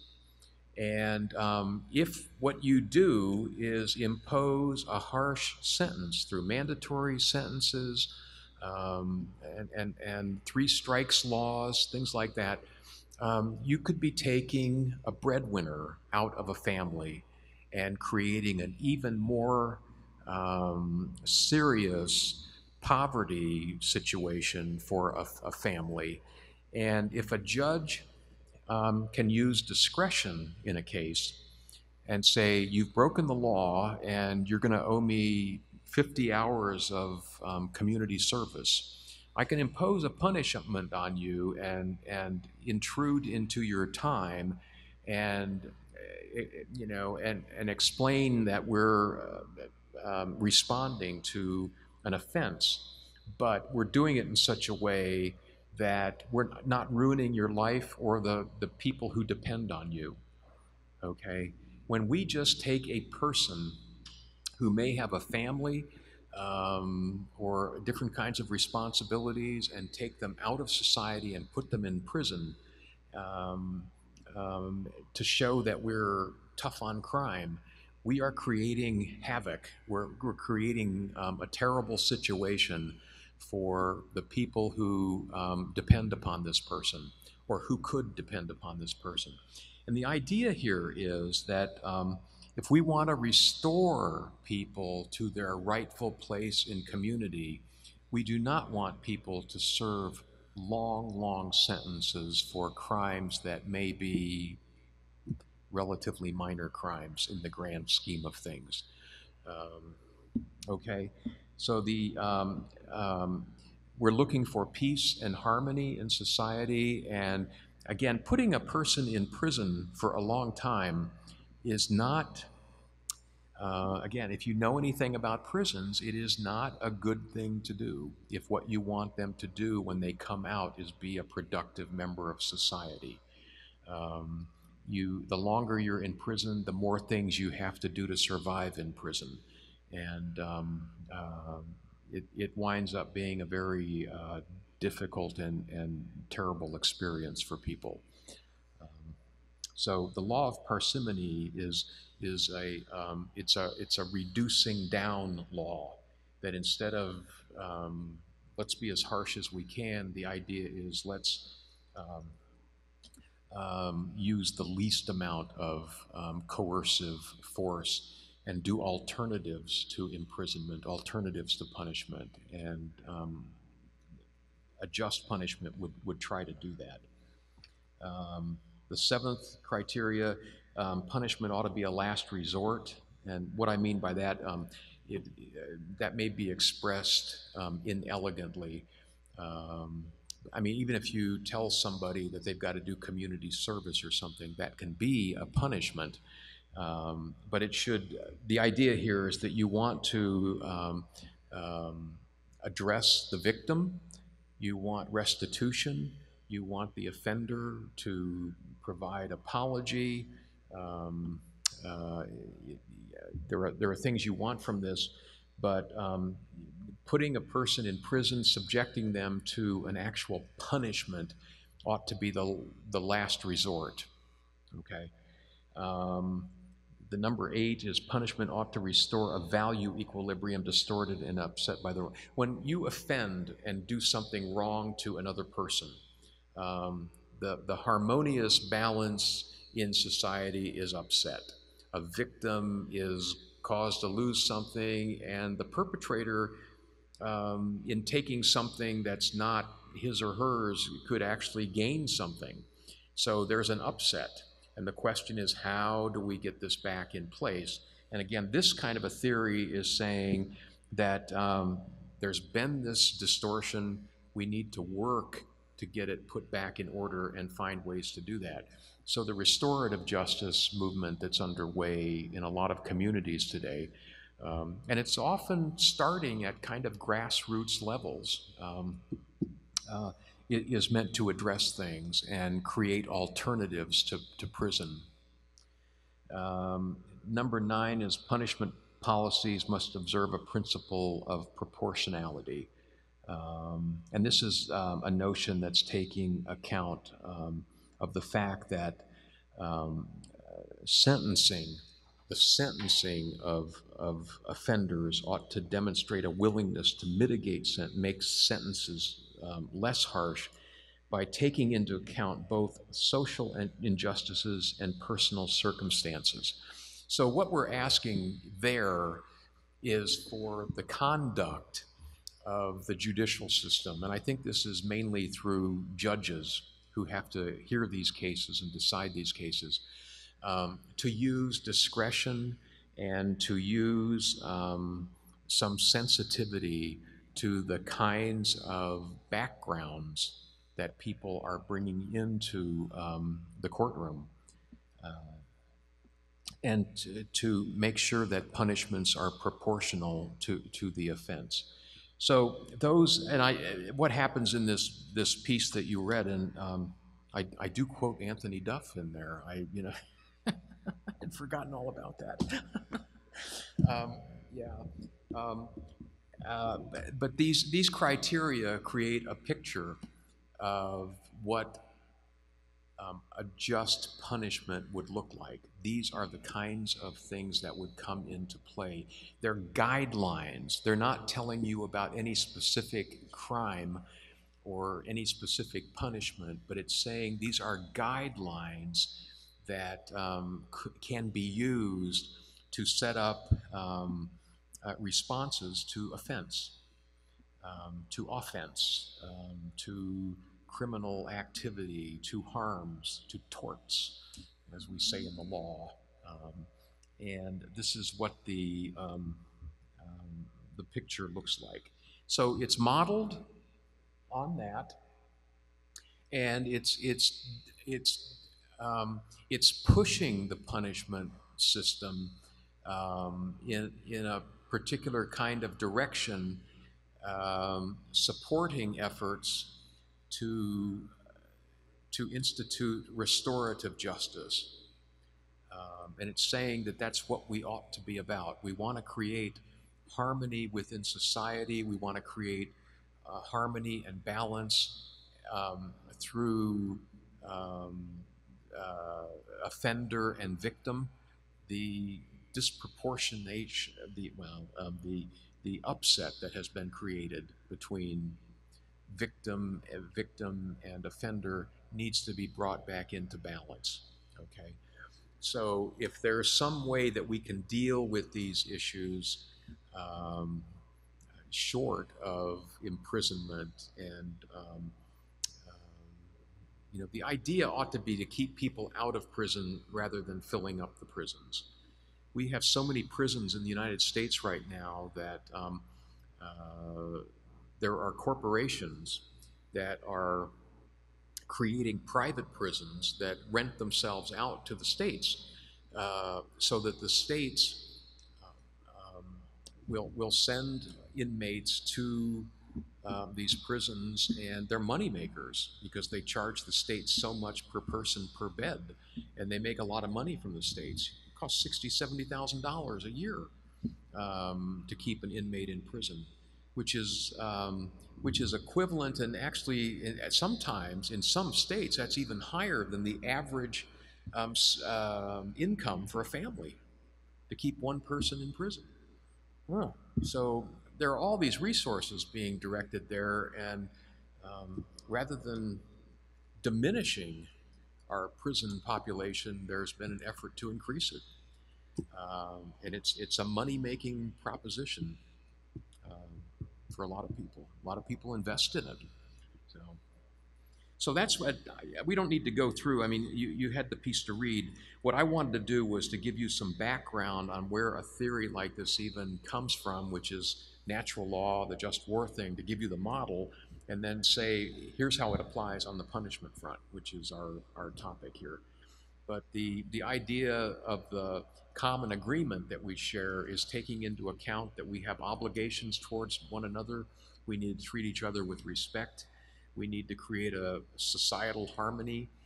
So you can find Kantian things, you can find utilitarian things, you can find vices and virtues running through all of this. So it's an inclusive kind of theory.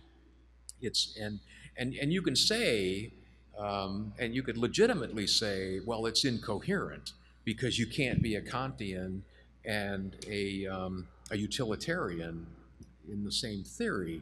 Why? Well, a Kantian says you don't pay attention to consequences. That should never be what determines why do you do what you do? The great ethics question. Why do you do what you do? A Kantian says, because the moral law demands it. I have a duty to obey the moral law. Okay? It's intention, my intention must be clean. So the front end is what's important. You go over here to a consequentialist, a utilitarian. Why do you do what you do? Because I anticipate and foresee the consequences, and more good will come out of it than harm if I do A rather than not A. Okay? So you've got somebody here who's saying, my ethic is non-consequential, and you've got somebody here saying my ethic is consequential. How can you have them in the same theory? Well, it's incoherent. I'll grant you that. But they're both covering important parts of how we live the moral life. I'll bet very few of you live the moral life as pure Kantians or pure utilitarians or even pure virtue people, that at different times in your life, around different decisions you have to make, you make them on the basis of different things. They can be justified. I mean, the action will be a moral action, but you can't always justify it by one theory or the other. So you're in a situation where you tell the truth, and sometimes you tell the truth simply because you're an honest person. Mom and dad made you that way. They made you to be a person who told the truth, and it was reinforced by all kinds of things, as we talked about, your schools, your friendships, your communities, your religious communities, blah, blah, blah. So you are an honest person, and we know that your honesty is a part of your character, and that's why you tell the truth, okay? There are times when you puzzle a little bit about, gosh, should I tell the truth here? And you go, it's my duty to tell the truth. I don't really want to, but I'm going to tell the truth. So you're a Kantian when that happens, okay? You're going to do your duty to tell the truth, okay?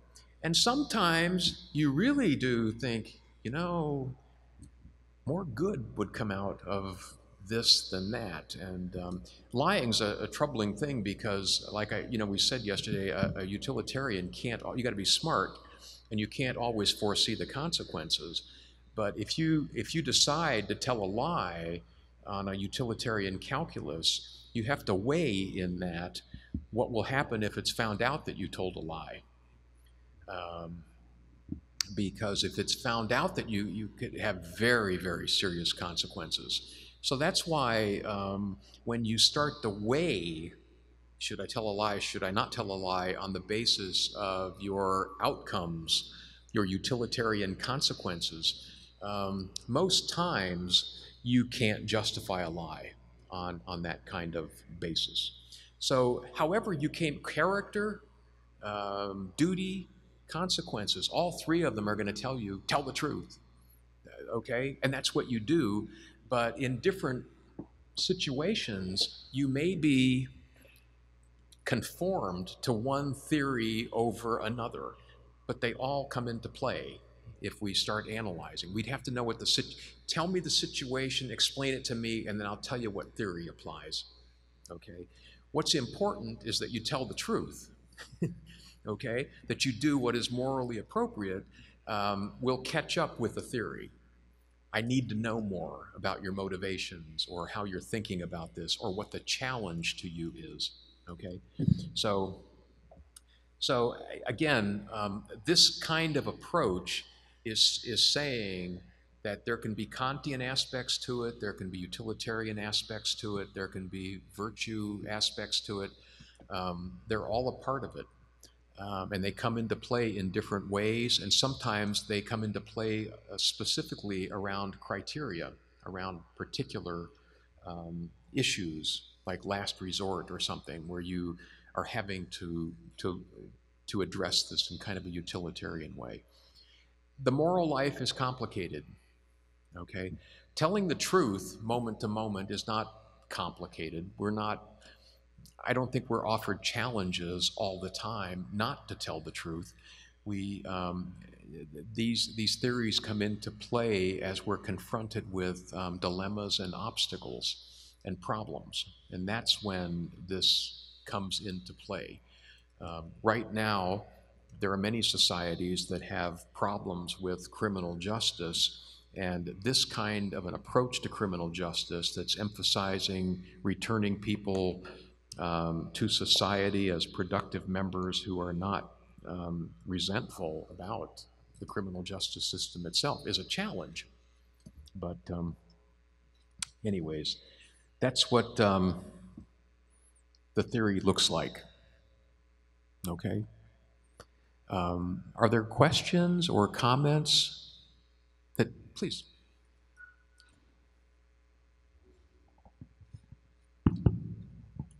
Well, I'd like to know about this concept, reasonable people of goodwill. If there is any relationship with the idea of John Rawls, personhood, the idea of the good, the raisability, if there is a relationship with this reasonable people of goodwill and the concept of justice or personhood in John Rawls. Between a reasonable person of goodwill and the concept. And the personhood of John Rawls about raisability, idea of the good, the personhood in the theory of justice of Rawls. There is any kind of idea of good, idea of justice reversibility? I think so. I think there is a connection between them. I think when Darwell's talking about the second person business and the obligations we have toward one another, that there is an expectation that in the moral community, we relate to one another as people of goodwill and expect that out of others. Okay? Now, somebody could be a wrongdoer. You know, somebody may have some kind of want to involve us in doing something wrong. They want us to help them steal a car, something, and come to us and ask about that. And the question would be, well, what are your obligations to somebody who is asking you to do something wrong? You know, and I don't think you have an obligation to do something wrong, but it doesn't mean that you discount that the person who's you're in relationship to in this is somehow just outside the moral community, as if they're not, as in that article yesterday, the Bennett thing, one of us. There are people who are not one of us, and it may be because of psychopathic things. They really don't connect to what we understand. And in the moral community, there are people who fall short, who offend against the norms of the moral community. And in responding to them and addressing them, even addressing their offense, it can be done with respect for the person. And that's why the punishments that we want to think about should not be overtly or overly harsh. Because what we want to do is make easier the effort to bring in a person who has offended back into the community. The problem is that we don't make it easy. I don't know what the situation is in Brazil, but in the United States, we do not make this easy. A person, you know, I mentioned this yesterday, but it's very hard to pay a debt to society and move beyond. It's the application where you've got to let people know that you were a felon. It's you've got to report into an officer of some kind. You know, you're released from prison, but you need to check in with a parole officer or something. You know, you're getting out of prison 2 years early off of your sentence, but you've got to check in with a parole officer for the next 10 years. You lose your right to vote. You know, if you're convicted of a felony, you lose your right to vote. You lose your right to vote in the United States. It's like, what kind of a citizen are you? I mean, it defines you as a citizen, your right to vote. And the question always is, are you as a person equivalent to the worst thing you've done? People do bad things, and some people get caught for it, and some people don't. Geez, I mean, you know, does your life amount to the worst thing that you've done? Do you always have to pay for the worst thing you've done? Are you treating a person with respect? If you can't let go, that thing we looked at yesterday, where we're not going to pay attention to the history of your criminal activity when we evaluate you in this trial or this thing, that's a pretty radical idea. It would be in the United States, that we're not going to take into account your criminal record, because bringing your criminal record just gets you more years added on. You know, you're an habitual offender. We write laws that put people away for life around their criminal record. Their criminal, you can't get free of it. And, you know, we talk about punishment as paying a debt to society, right? And the question is, when is the debt paid? You know, when is it finally over? When can you just be free of all that? And I think it's one of the reasons, it's one of the things that contributes to high recidivism. the idea that offenders will re-offend. It's just the inability to get free of the system coming after them.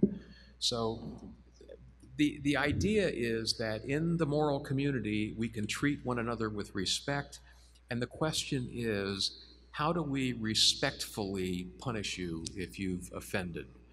And the idea here is that a just punishment is going to try to present you with the least harsh thing that's proportionate to what you've done, and it would look towards an end of reconciliation. If there are ways to avoid the justice system in some ways, I mean, there are. I have a friend in Nashville, Tennessee, who I think I mentioned this, but he ran a community restorative justice center. So people who got involved in some kind of a conflict, the judge would say, let's send them to the center and see if they can work this out. So there's a mediator there, and the mediator puts down the offender and the victim, and they try to work out a solution. Now that's treating everybody with respect. These things don't always work, and they wind up going back to court, and there could be big fines, there could be prison or jail time or something. It's an attempt to address the problem and address the difficulty created by an offense and treat everybody, including the offender, with respect. And that becomes the big issue. So again, the answer is that the second person community that we've been talking about does allow for an offender to be treated as a person and to be treated respectfully as a person, even though they have been an offender. So that's just punishment on this kind of model would be arguing for that. It would not be arguing for, let's impose the harshest punishment because it'll prevent more of these kinds of things from happening. I don't think deterrence really works as an incentive for criminal activity. Again, I think most people who engage in criminal activity, we talked about this in the context of murder, but it plays out with a lot of them. They don't think they're going to get caught. They think they beat the system somehow, and in a lot of cases they do. And there's a reason they hold that belief, because you can beat the system. You can avoid the police, and you can avoid jail. So that's just a reality. Other questions or comments about this piece of things? Please. Professor, I have a question. When in the history of law, when discussed of Italian law, I think Italian law, Italian. no, sorry, Italian of law, Italian law. Okay, retaliation. Yes. So I'm not clear about what your question is. In my class of history of law, when I discussed the Italian of law, seria a lei de Italian. Yeah. And the question of the discretion of the judge when the situation of the judge became the Italian.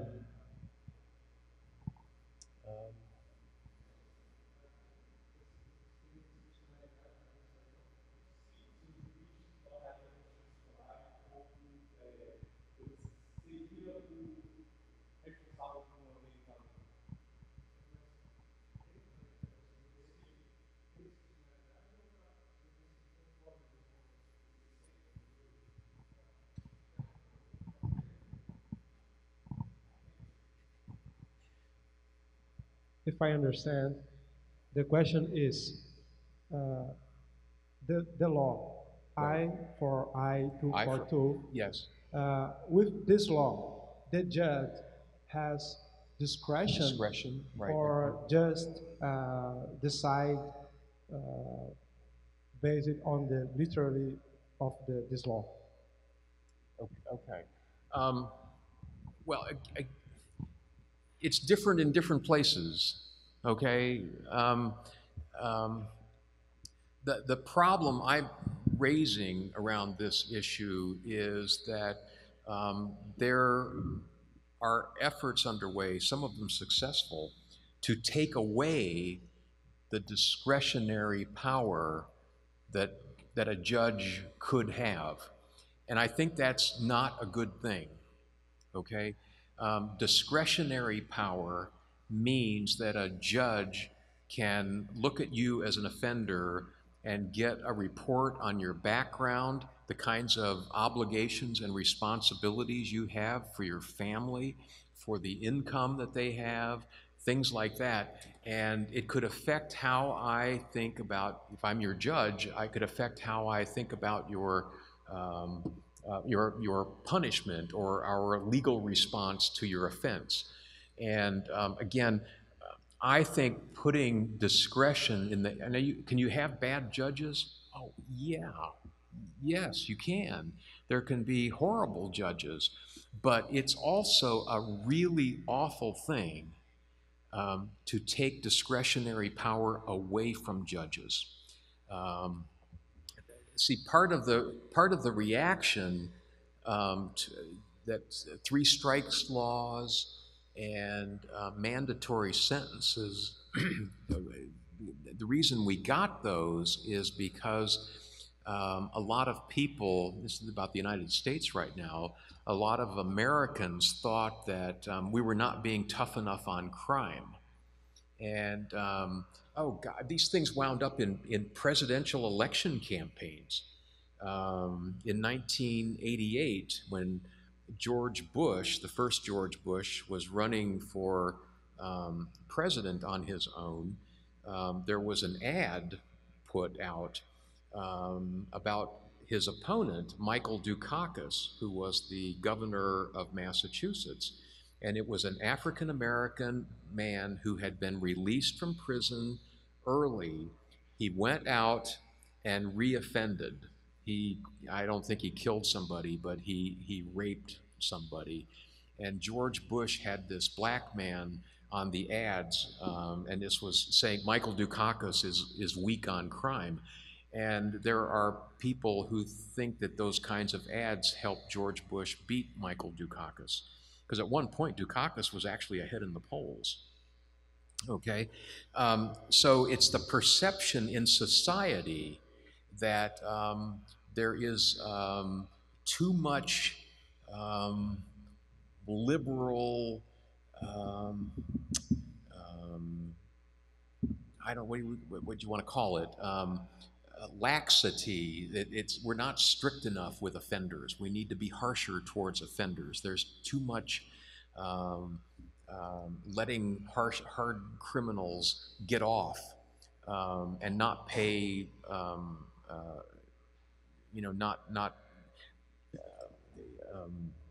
serve harsh sentences and things. The funny thing about that was it was also very clear that Ronald Reagan, as president, when he was a governor of California, had also released people under those laws, and he had people who had reoffended. But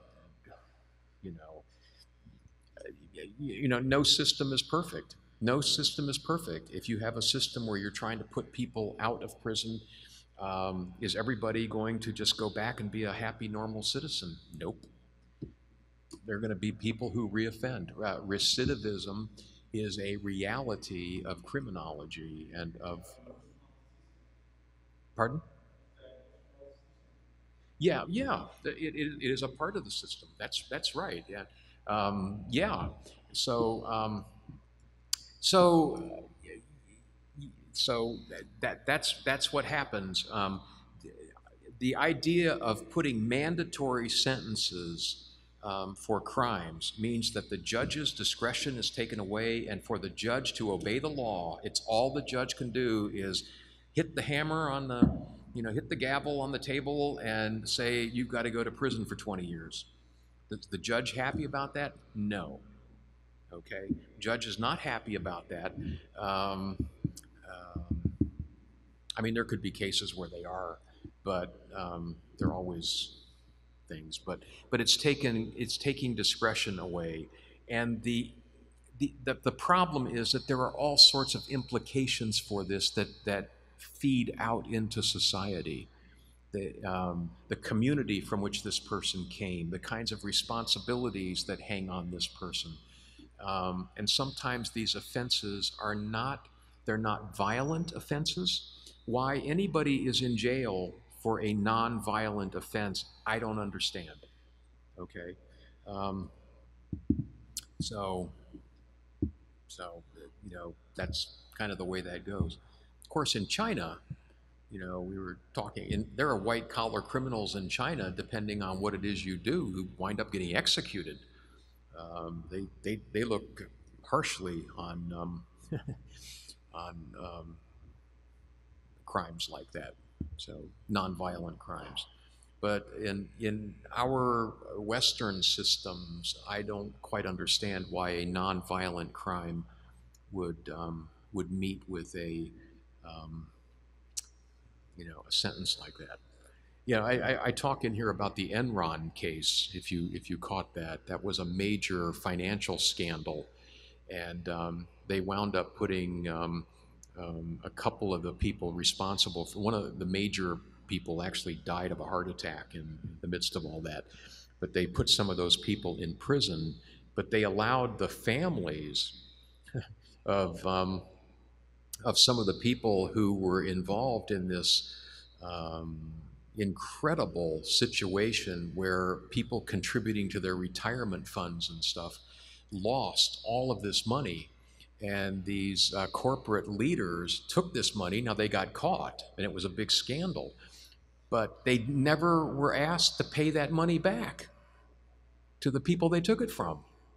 They just took these people and charged them and put them in jail. And the families of these people have got the bank accounts where all this money is. And you ask, is that a fair and equitable and just thing? Why any of that funding should have been kept by people who stole this from other people. See, there wasn't a restorative piece to that situation. And it was just a horrible failure of the criminal justice system to bring justice and fairness when so many had lost things, incredible amounts of money. They lost their whole retirement. There were people who lost their whole retirement package as a result of the Enron scandals. And the families of the corporate Enron people have the bank accounts for their loved one may be in jail, but they can still live a pretty good life off of what was put away. So these are the kinds of things, white collar crime becomes a pretty serious thing too. But it didn't do any good to put those people in jail. Those people should have been out there making money to pay back all the people that they took money from. So they should have figured it. Yeah, we just haven't figured out how to do this, which is unfortunate. Other questions or issues? Please.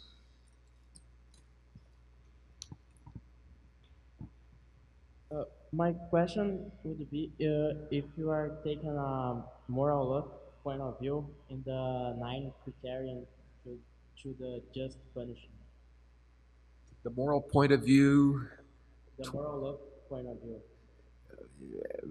Relevant. Explain this again. So I got the moral point of view. I just had some trouble hearing you. Okay. In the criterion number 9 of your just punishment. Okay. Yeah. Are you taking a moral look point of view? Does it conform to the moral point of view? Is that? Yeah. If you are punish people take into account things that they didn't have control, like social economic backgrounds and everything else. Yes. By taking this, like it seems like a moral of defenders, judging people accordingly, their unlucky, bad luck. Okay, well, it's, I would think it's some kind of question about fairness, right? Yeah. That if a person has experienced great disadvantage in a society, and the society hasn't provided opportunity, should that affect how um, a punishment is meted out? You know, and I would go back to the Les Miserables case with Jean Valjean. Why was he thrown into that prison? Do you know Les Miserables? Yeah, the movie and all that. It's a great story. It's a tremendous story. But he's thrown into jail, into this incredible imprisonment experience, right? Because he stole some bread. He broke a window, and why did he do that? He was starving to death. So you can raise the question about what kind of a society allows a person to be on the verge of starving to death, breaks a window, breaks a law to take some bread to eat, was he guilty of a crime? Well, in a formal sense, yes, but in a moral sense, there was no crime involved in that. You have an obligation. I mean, if you're you can do this under Kant on utilitarianism on anything, but you have a prudential obligation to protect yourself. Okay, you have a prudential obligation to look after yourself. And if you're starving to death and the only way you can survive is to eat a piece of bread that is behind a window, and you break the window in order to get some bread to survive, um, um, that's a morally permissible thing to do, morally. The law, again, we have a distinction between the law and morality, and the law has not caught up to the morality, and it raises bigger questions about what kind of a society would allow something like this to happen. What kind of a society would allow a person to be starving to death? Okay, um, those are important questions, but they do, I think, make some kind of connection, some relevant connection to the idea that you've got to pay attention to a person's situation and their background, because the book Les Miserables was putting French society on trial and found it wanting. That story is a criticism of the France of Victor Hugo's day, and it had the impact of that was so powerful. We're still talking about it. We're still talking about it, and it's a great example. There are wonderful things in that book. The bishop's candlesticks and forgiveness. We have all of those different things we can haul up, but the impetus for that story was a person starving to death, and the law and the society totally failed that man, that person who was starving. And what kind of an obligation did the society have to that man? And what kind of an obligation did the law have when this starving man was charged with a crime that was no crime? That was the enactment of prudential reasoning.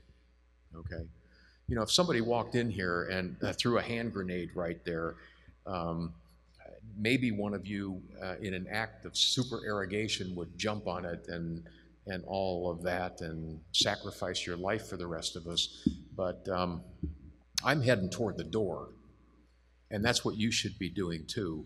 You are not obligated to jump on a hand grenade here. Your obligation is to protect yourself and save yourself.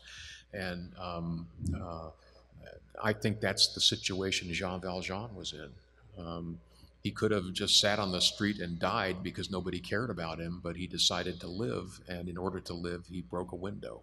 And for breaking a window, he got sentenced to, life imprisonment or whatever was that the Castle Deef or whatever it was? I forget what it was, but yeah.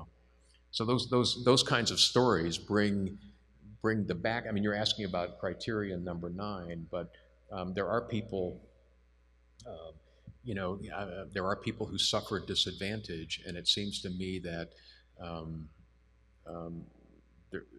there's an obligation in thinking about punishment for attention to the disadvantage that people suffer.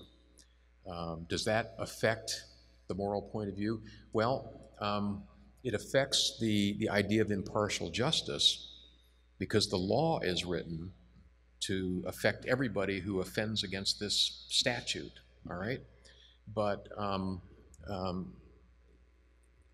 it seems that there is some room that particular individuals can bring into their defense.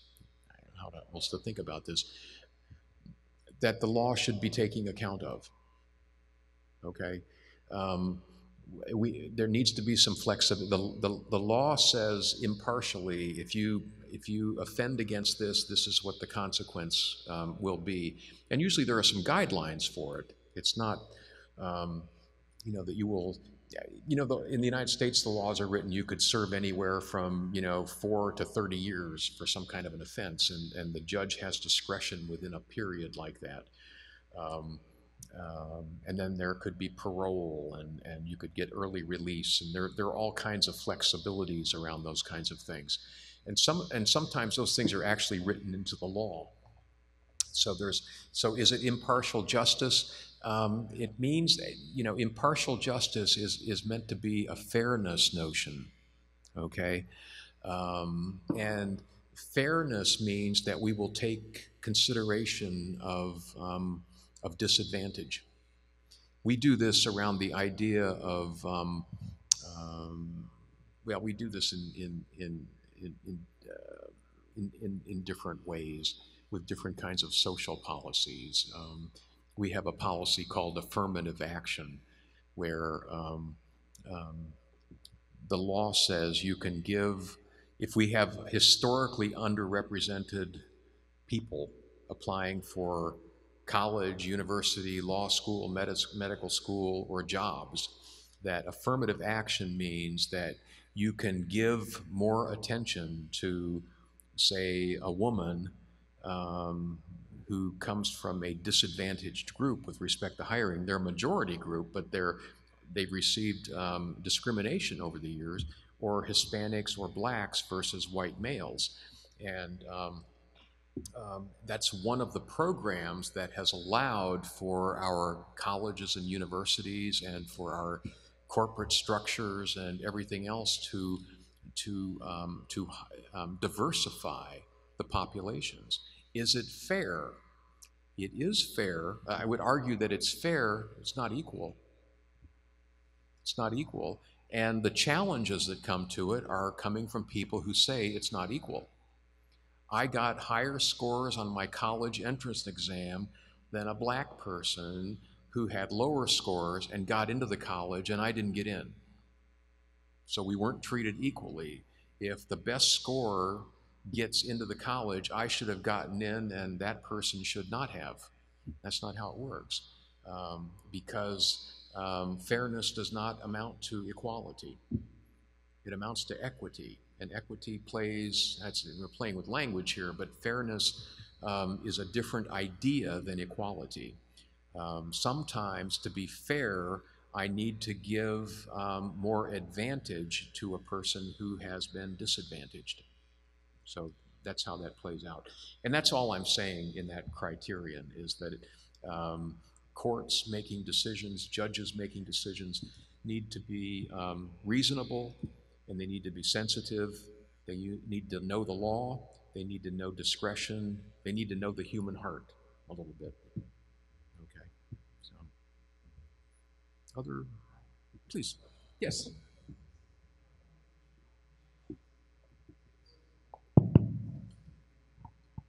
I have a question about the nature of the wrong or justice, and also about how to know, how we can know what's wrong or what's justice.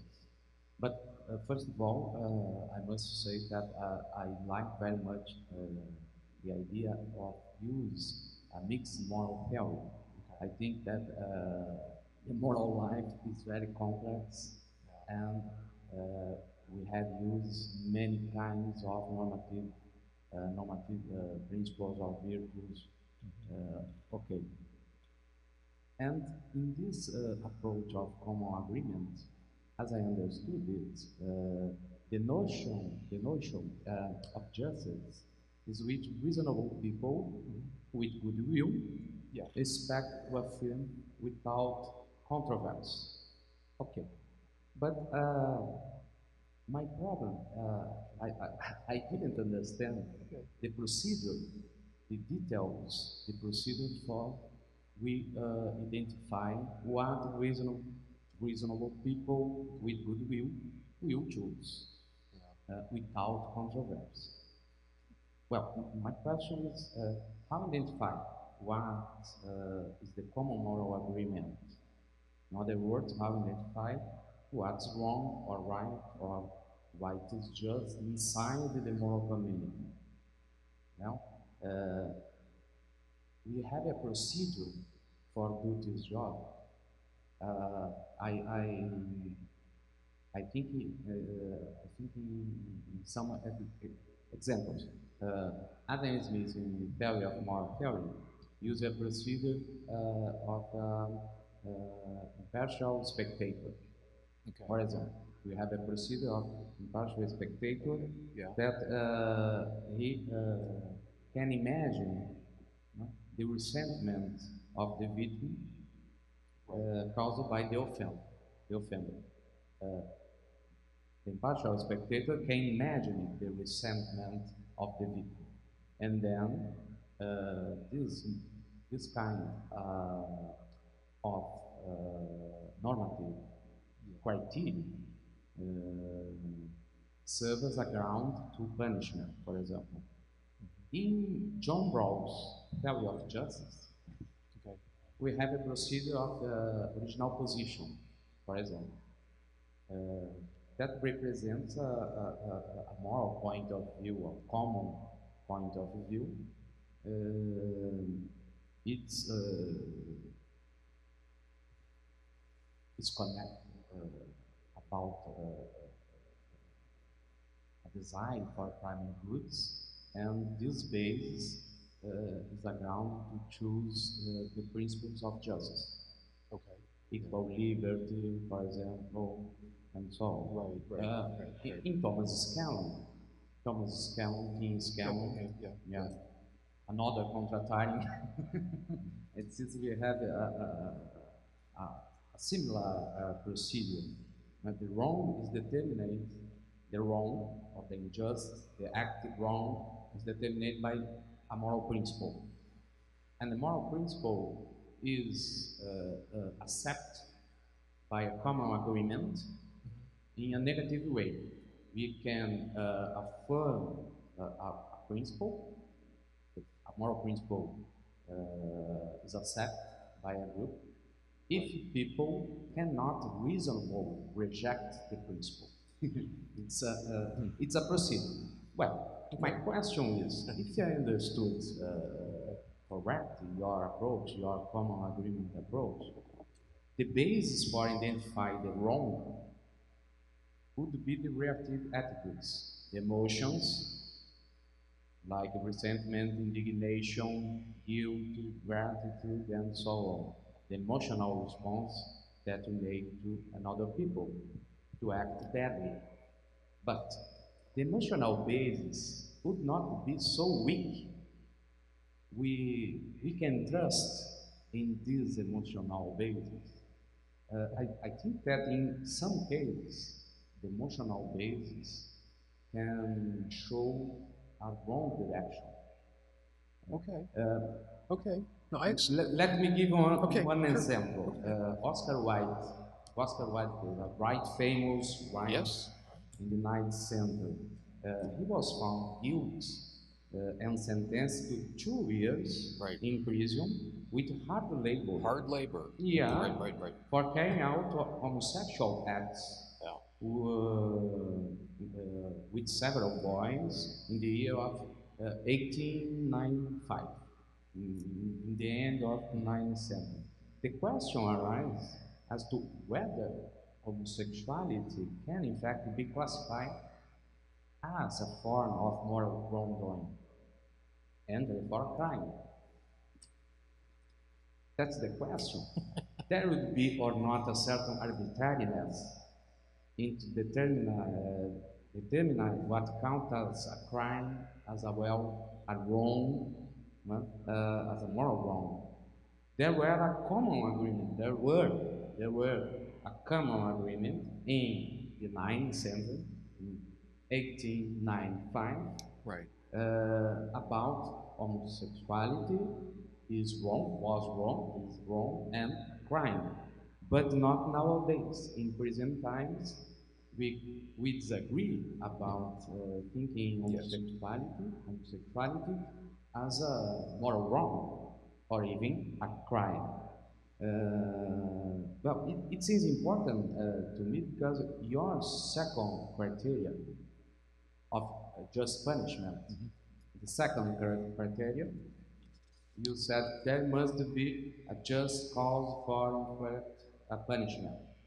Just cause. Just cause is cause just. Cause right, a right cause. And then just cause. And if the just cause is determined by a common agreement, this approach could not imply arbitrariness, a little arbitrariness. Well, there's an awful lot in what you have said here. I will accept as a criticism the idea that this is just a formal statement. There must be a just cause for inflicting a punishment. What if something at one moment in time is considered to be a wrong that should be punished, some kind of offense against the moral norms, okay? And at another time, society has changed and no longer considers that to be the case. Now, that's a provocative question, and all that's said here, I mean, you're right. It is not specifying anything. And would this just punishment have justified? Could it have been used to justify the imprisonment of Oscar Wilde? And I will say to you, I think it was used to justify Oscar Wilde. An idea like this. In the time and society in which he was living, homosexuality was illegal, and it was a moral offense. Okay, it was both of those things. There must be a just cause for inflicting a punishment, and the society believed it had it. Okay, what I hope the theory also shows is by not specifying things, it's not like I'm going to list 20 crimes here, okay? By not specifying things and keeping it formal, it opens things up to ideas like moral evolution and change over time. This may not be a great answer to your question, but the fact is that we look back on Oscar Wilde right now. We make movies about him. There have been movies about his trial, and we feel in society, at least many people do, a great deal of sympathy for what happened to him, and we can talk about the injustice of what happened.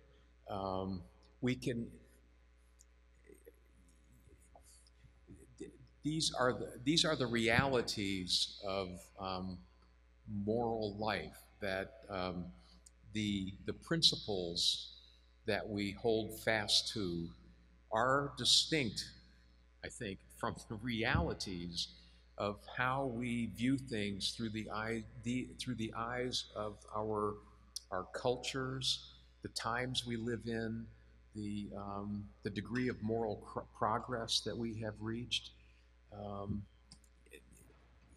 So all of those things come into play. And you know, when Thomas Aquinas was doing natural law, natural law, as you may know, plays a huge role in the Roman Catholic Church. And natural law in the Roman Catholic Church often is presented around ideas of sexuality. And one of the condemnations of homosexuality in the Catholic Church is that it violates natural law, by which it means that the licit, the allowable and morally legal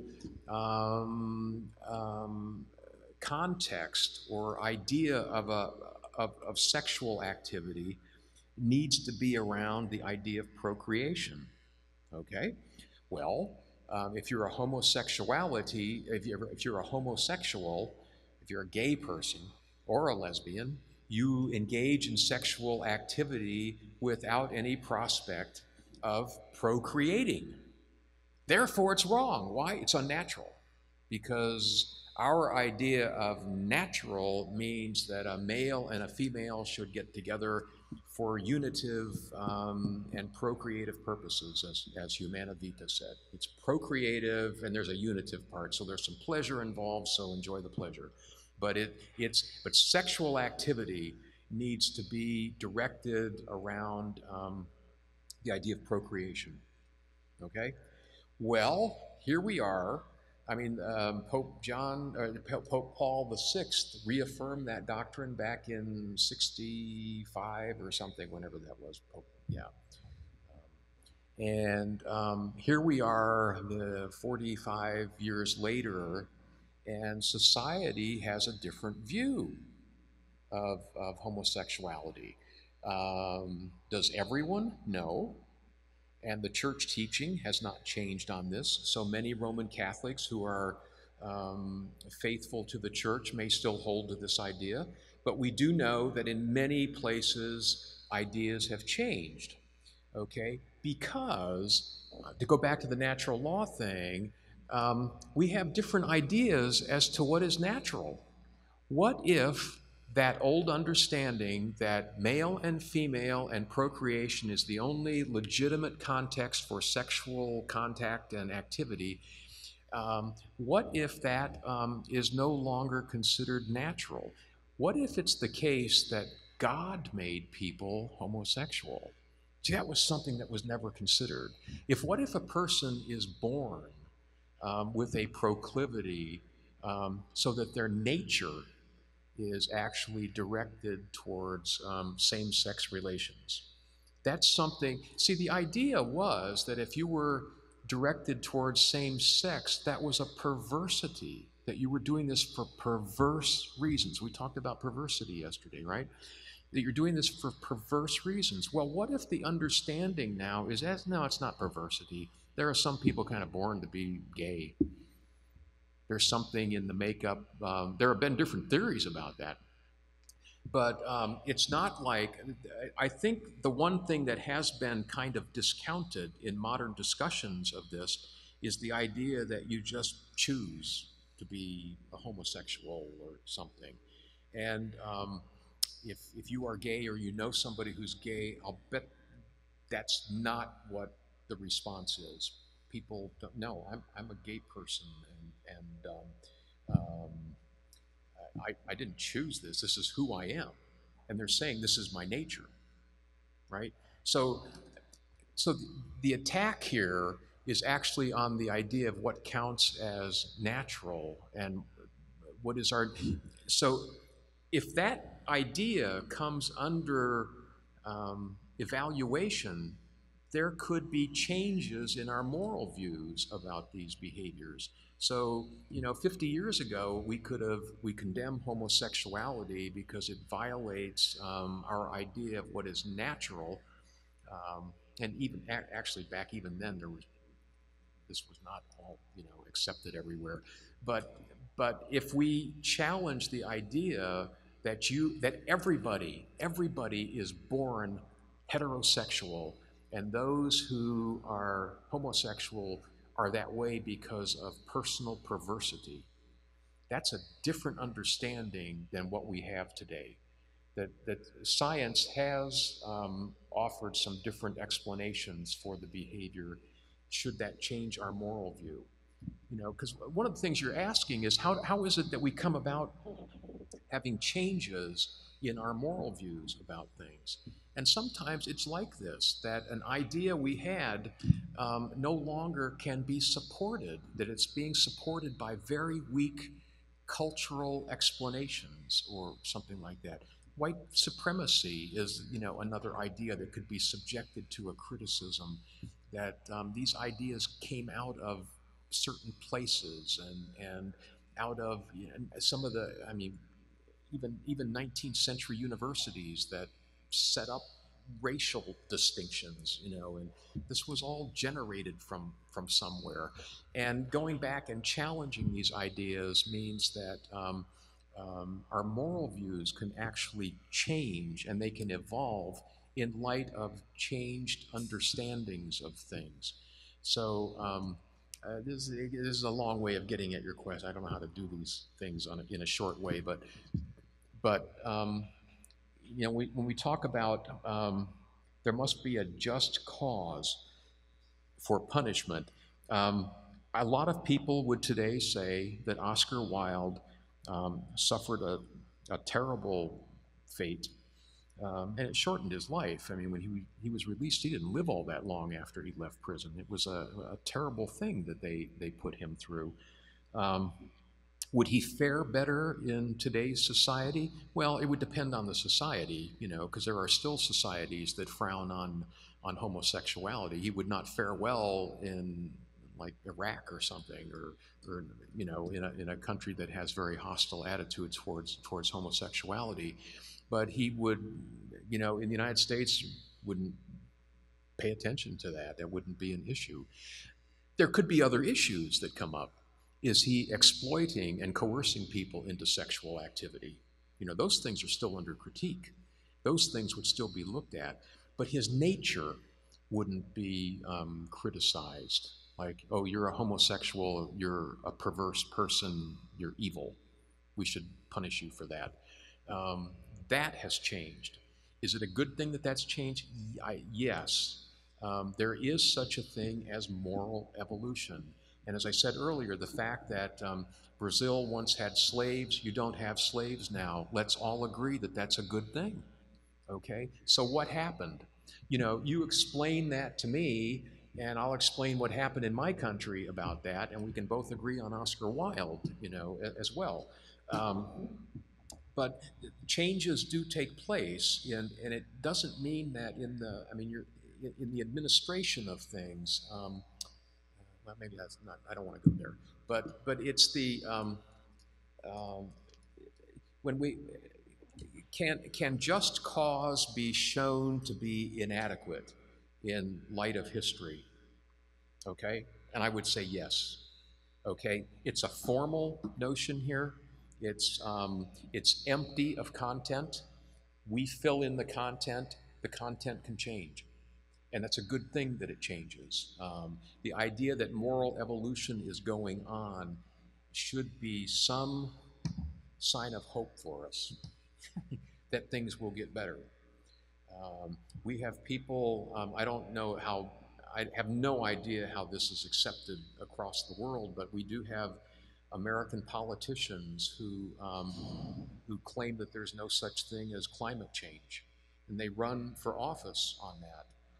And I think that's really dangerous, that we put people like that in positions of power, because I think the scientific evidence on that's pretty clear. So I would say that moving from a place where people are saying climate change is not a problem to a place where people are saying we all agree it's a problem is going to be a good thing. But would a person have just cause? It's just a formal idea, and it needs content, and the content we put into it is subject to evaluation. And some people who, 50 years ago, we knew there was pollution, but we didn't see it as some kind of huge problem in the world. I mean, we were starting to become aware of it. My goodness, outside of Cleveland, Ohio, back in the 1960s, a river started on fire, the Cuyahoga River. My home is near there, and it's not that I saw it or anything, but there's a song, Randy Newman wrote a song about that, like, burn on, big river. The Lord can make you tumble, the Lord can make you turn, the Lord can make you overflow, but the Lord can't make you burn. So we knew about pollution problems and all that, but now they're saying if we don't do something in the next 11 years, we're doomed. Humanity is going to be facing some enormous, insurmountable problems with climate issues. So is it going to be a good thing if we get things moved there? Yeah, it is. And we can look back historically and see failures, and we need to move things along. Moral evolution is a reality. When we're caught in the moment, we apply the standard of the moment. Okay, so 50 years ago we would have done this. Maybe 150 years ago we'd all be white supremacists if we're white and look down on other races. Well, we can't do that today because there's been an evolutionary move in our understanding and all that. And that's all to the good. Okay, so when we deal, I mean, that's a great question you're raising. And I would just say again that the thing about a theory like this, it's one of the things that can leave people unsatisfied, is that it is kind of formal. It's just ideas that are relevant to the idea of justice, but there's no content to it because we have to supply the content. And 200 years ago in the United States, if we got together to talk about slavery around some kind of notion, if there was some, progressive liberal mind saying, slavery is wrong, as I would not be a slave, I would not be a master, and that person would have gotten voted down by all the people who support slavery. So the formal observance of the norms of the day would win out, and now we're caught up with the guy who says, as I would not be a slave, I would not be a master. Change takes place. Moral change takes place in our understanding of how the norms work, but we need some guidance on what sets the agenda for our topical conversations, and the content will change. That's what I think. Yeah, maybe I didn't get to all that you're raising there, but I'm taking the criticism of the criterion seriously. At least I hope I am. So I appreciate that. So, gosh, I'm sorry. We're running a little bit over. I didn't mean to keep you. Geez, I'll let you go 5 minutes early tomorrow. How's that?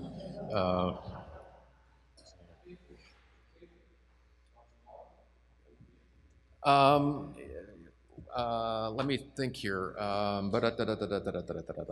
Well, what I would appreciate tomorrow, there's an article of, I don't know. Since we're cutting things short, we're not having a fifth day. I think one of the things I'd like to talk about is the moral education theory. It's just a different perspective on the issue. Actually, this wasn't even a required thing, but I have a little article on forgiveness as relatedness. It's only like 5 or 6 pages long. It's in class number 5. You might want to take a look at that. But what I would encourage you to do, since tomorrow will be our last time together, maybe we can wrap this up, but if there are issues that we haven't gotten to that you came in here wanting to address, bring them in. We haven't talked much about forgiveness. We haven't, I wanted to talk about the, I'm giving you more stuff to do then. I actually wanted to talk about the Alburt Dzur, D-Z-U-R, about restorative justice. And I think that's maybe where I'll start tomorrow, because I do want to, this is a different model of punishment and response to punishment. And if you get to these other things, that's fine. If not, but maybe we should really, we do want to give attention to restorative justice in here and get that opened up as a concern. Because all these things about apologies and forgiveness and reconciliation as an alternative to retribution, I think is an important thing to do. So, is that all right to do that? Bring in your questions, and we'll go wherever you want to go. We can keep it kind of freewheeling. I appreciate the questions that you have asked and brought to the fore. So, okay. Thank you. Yeah.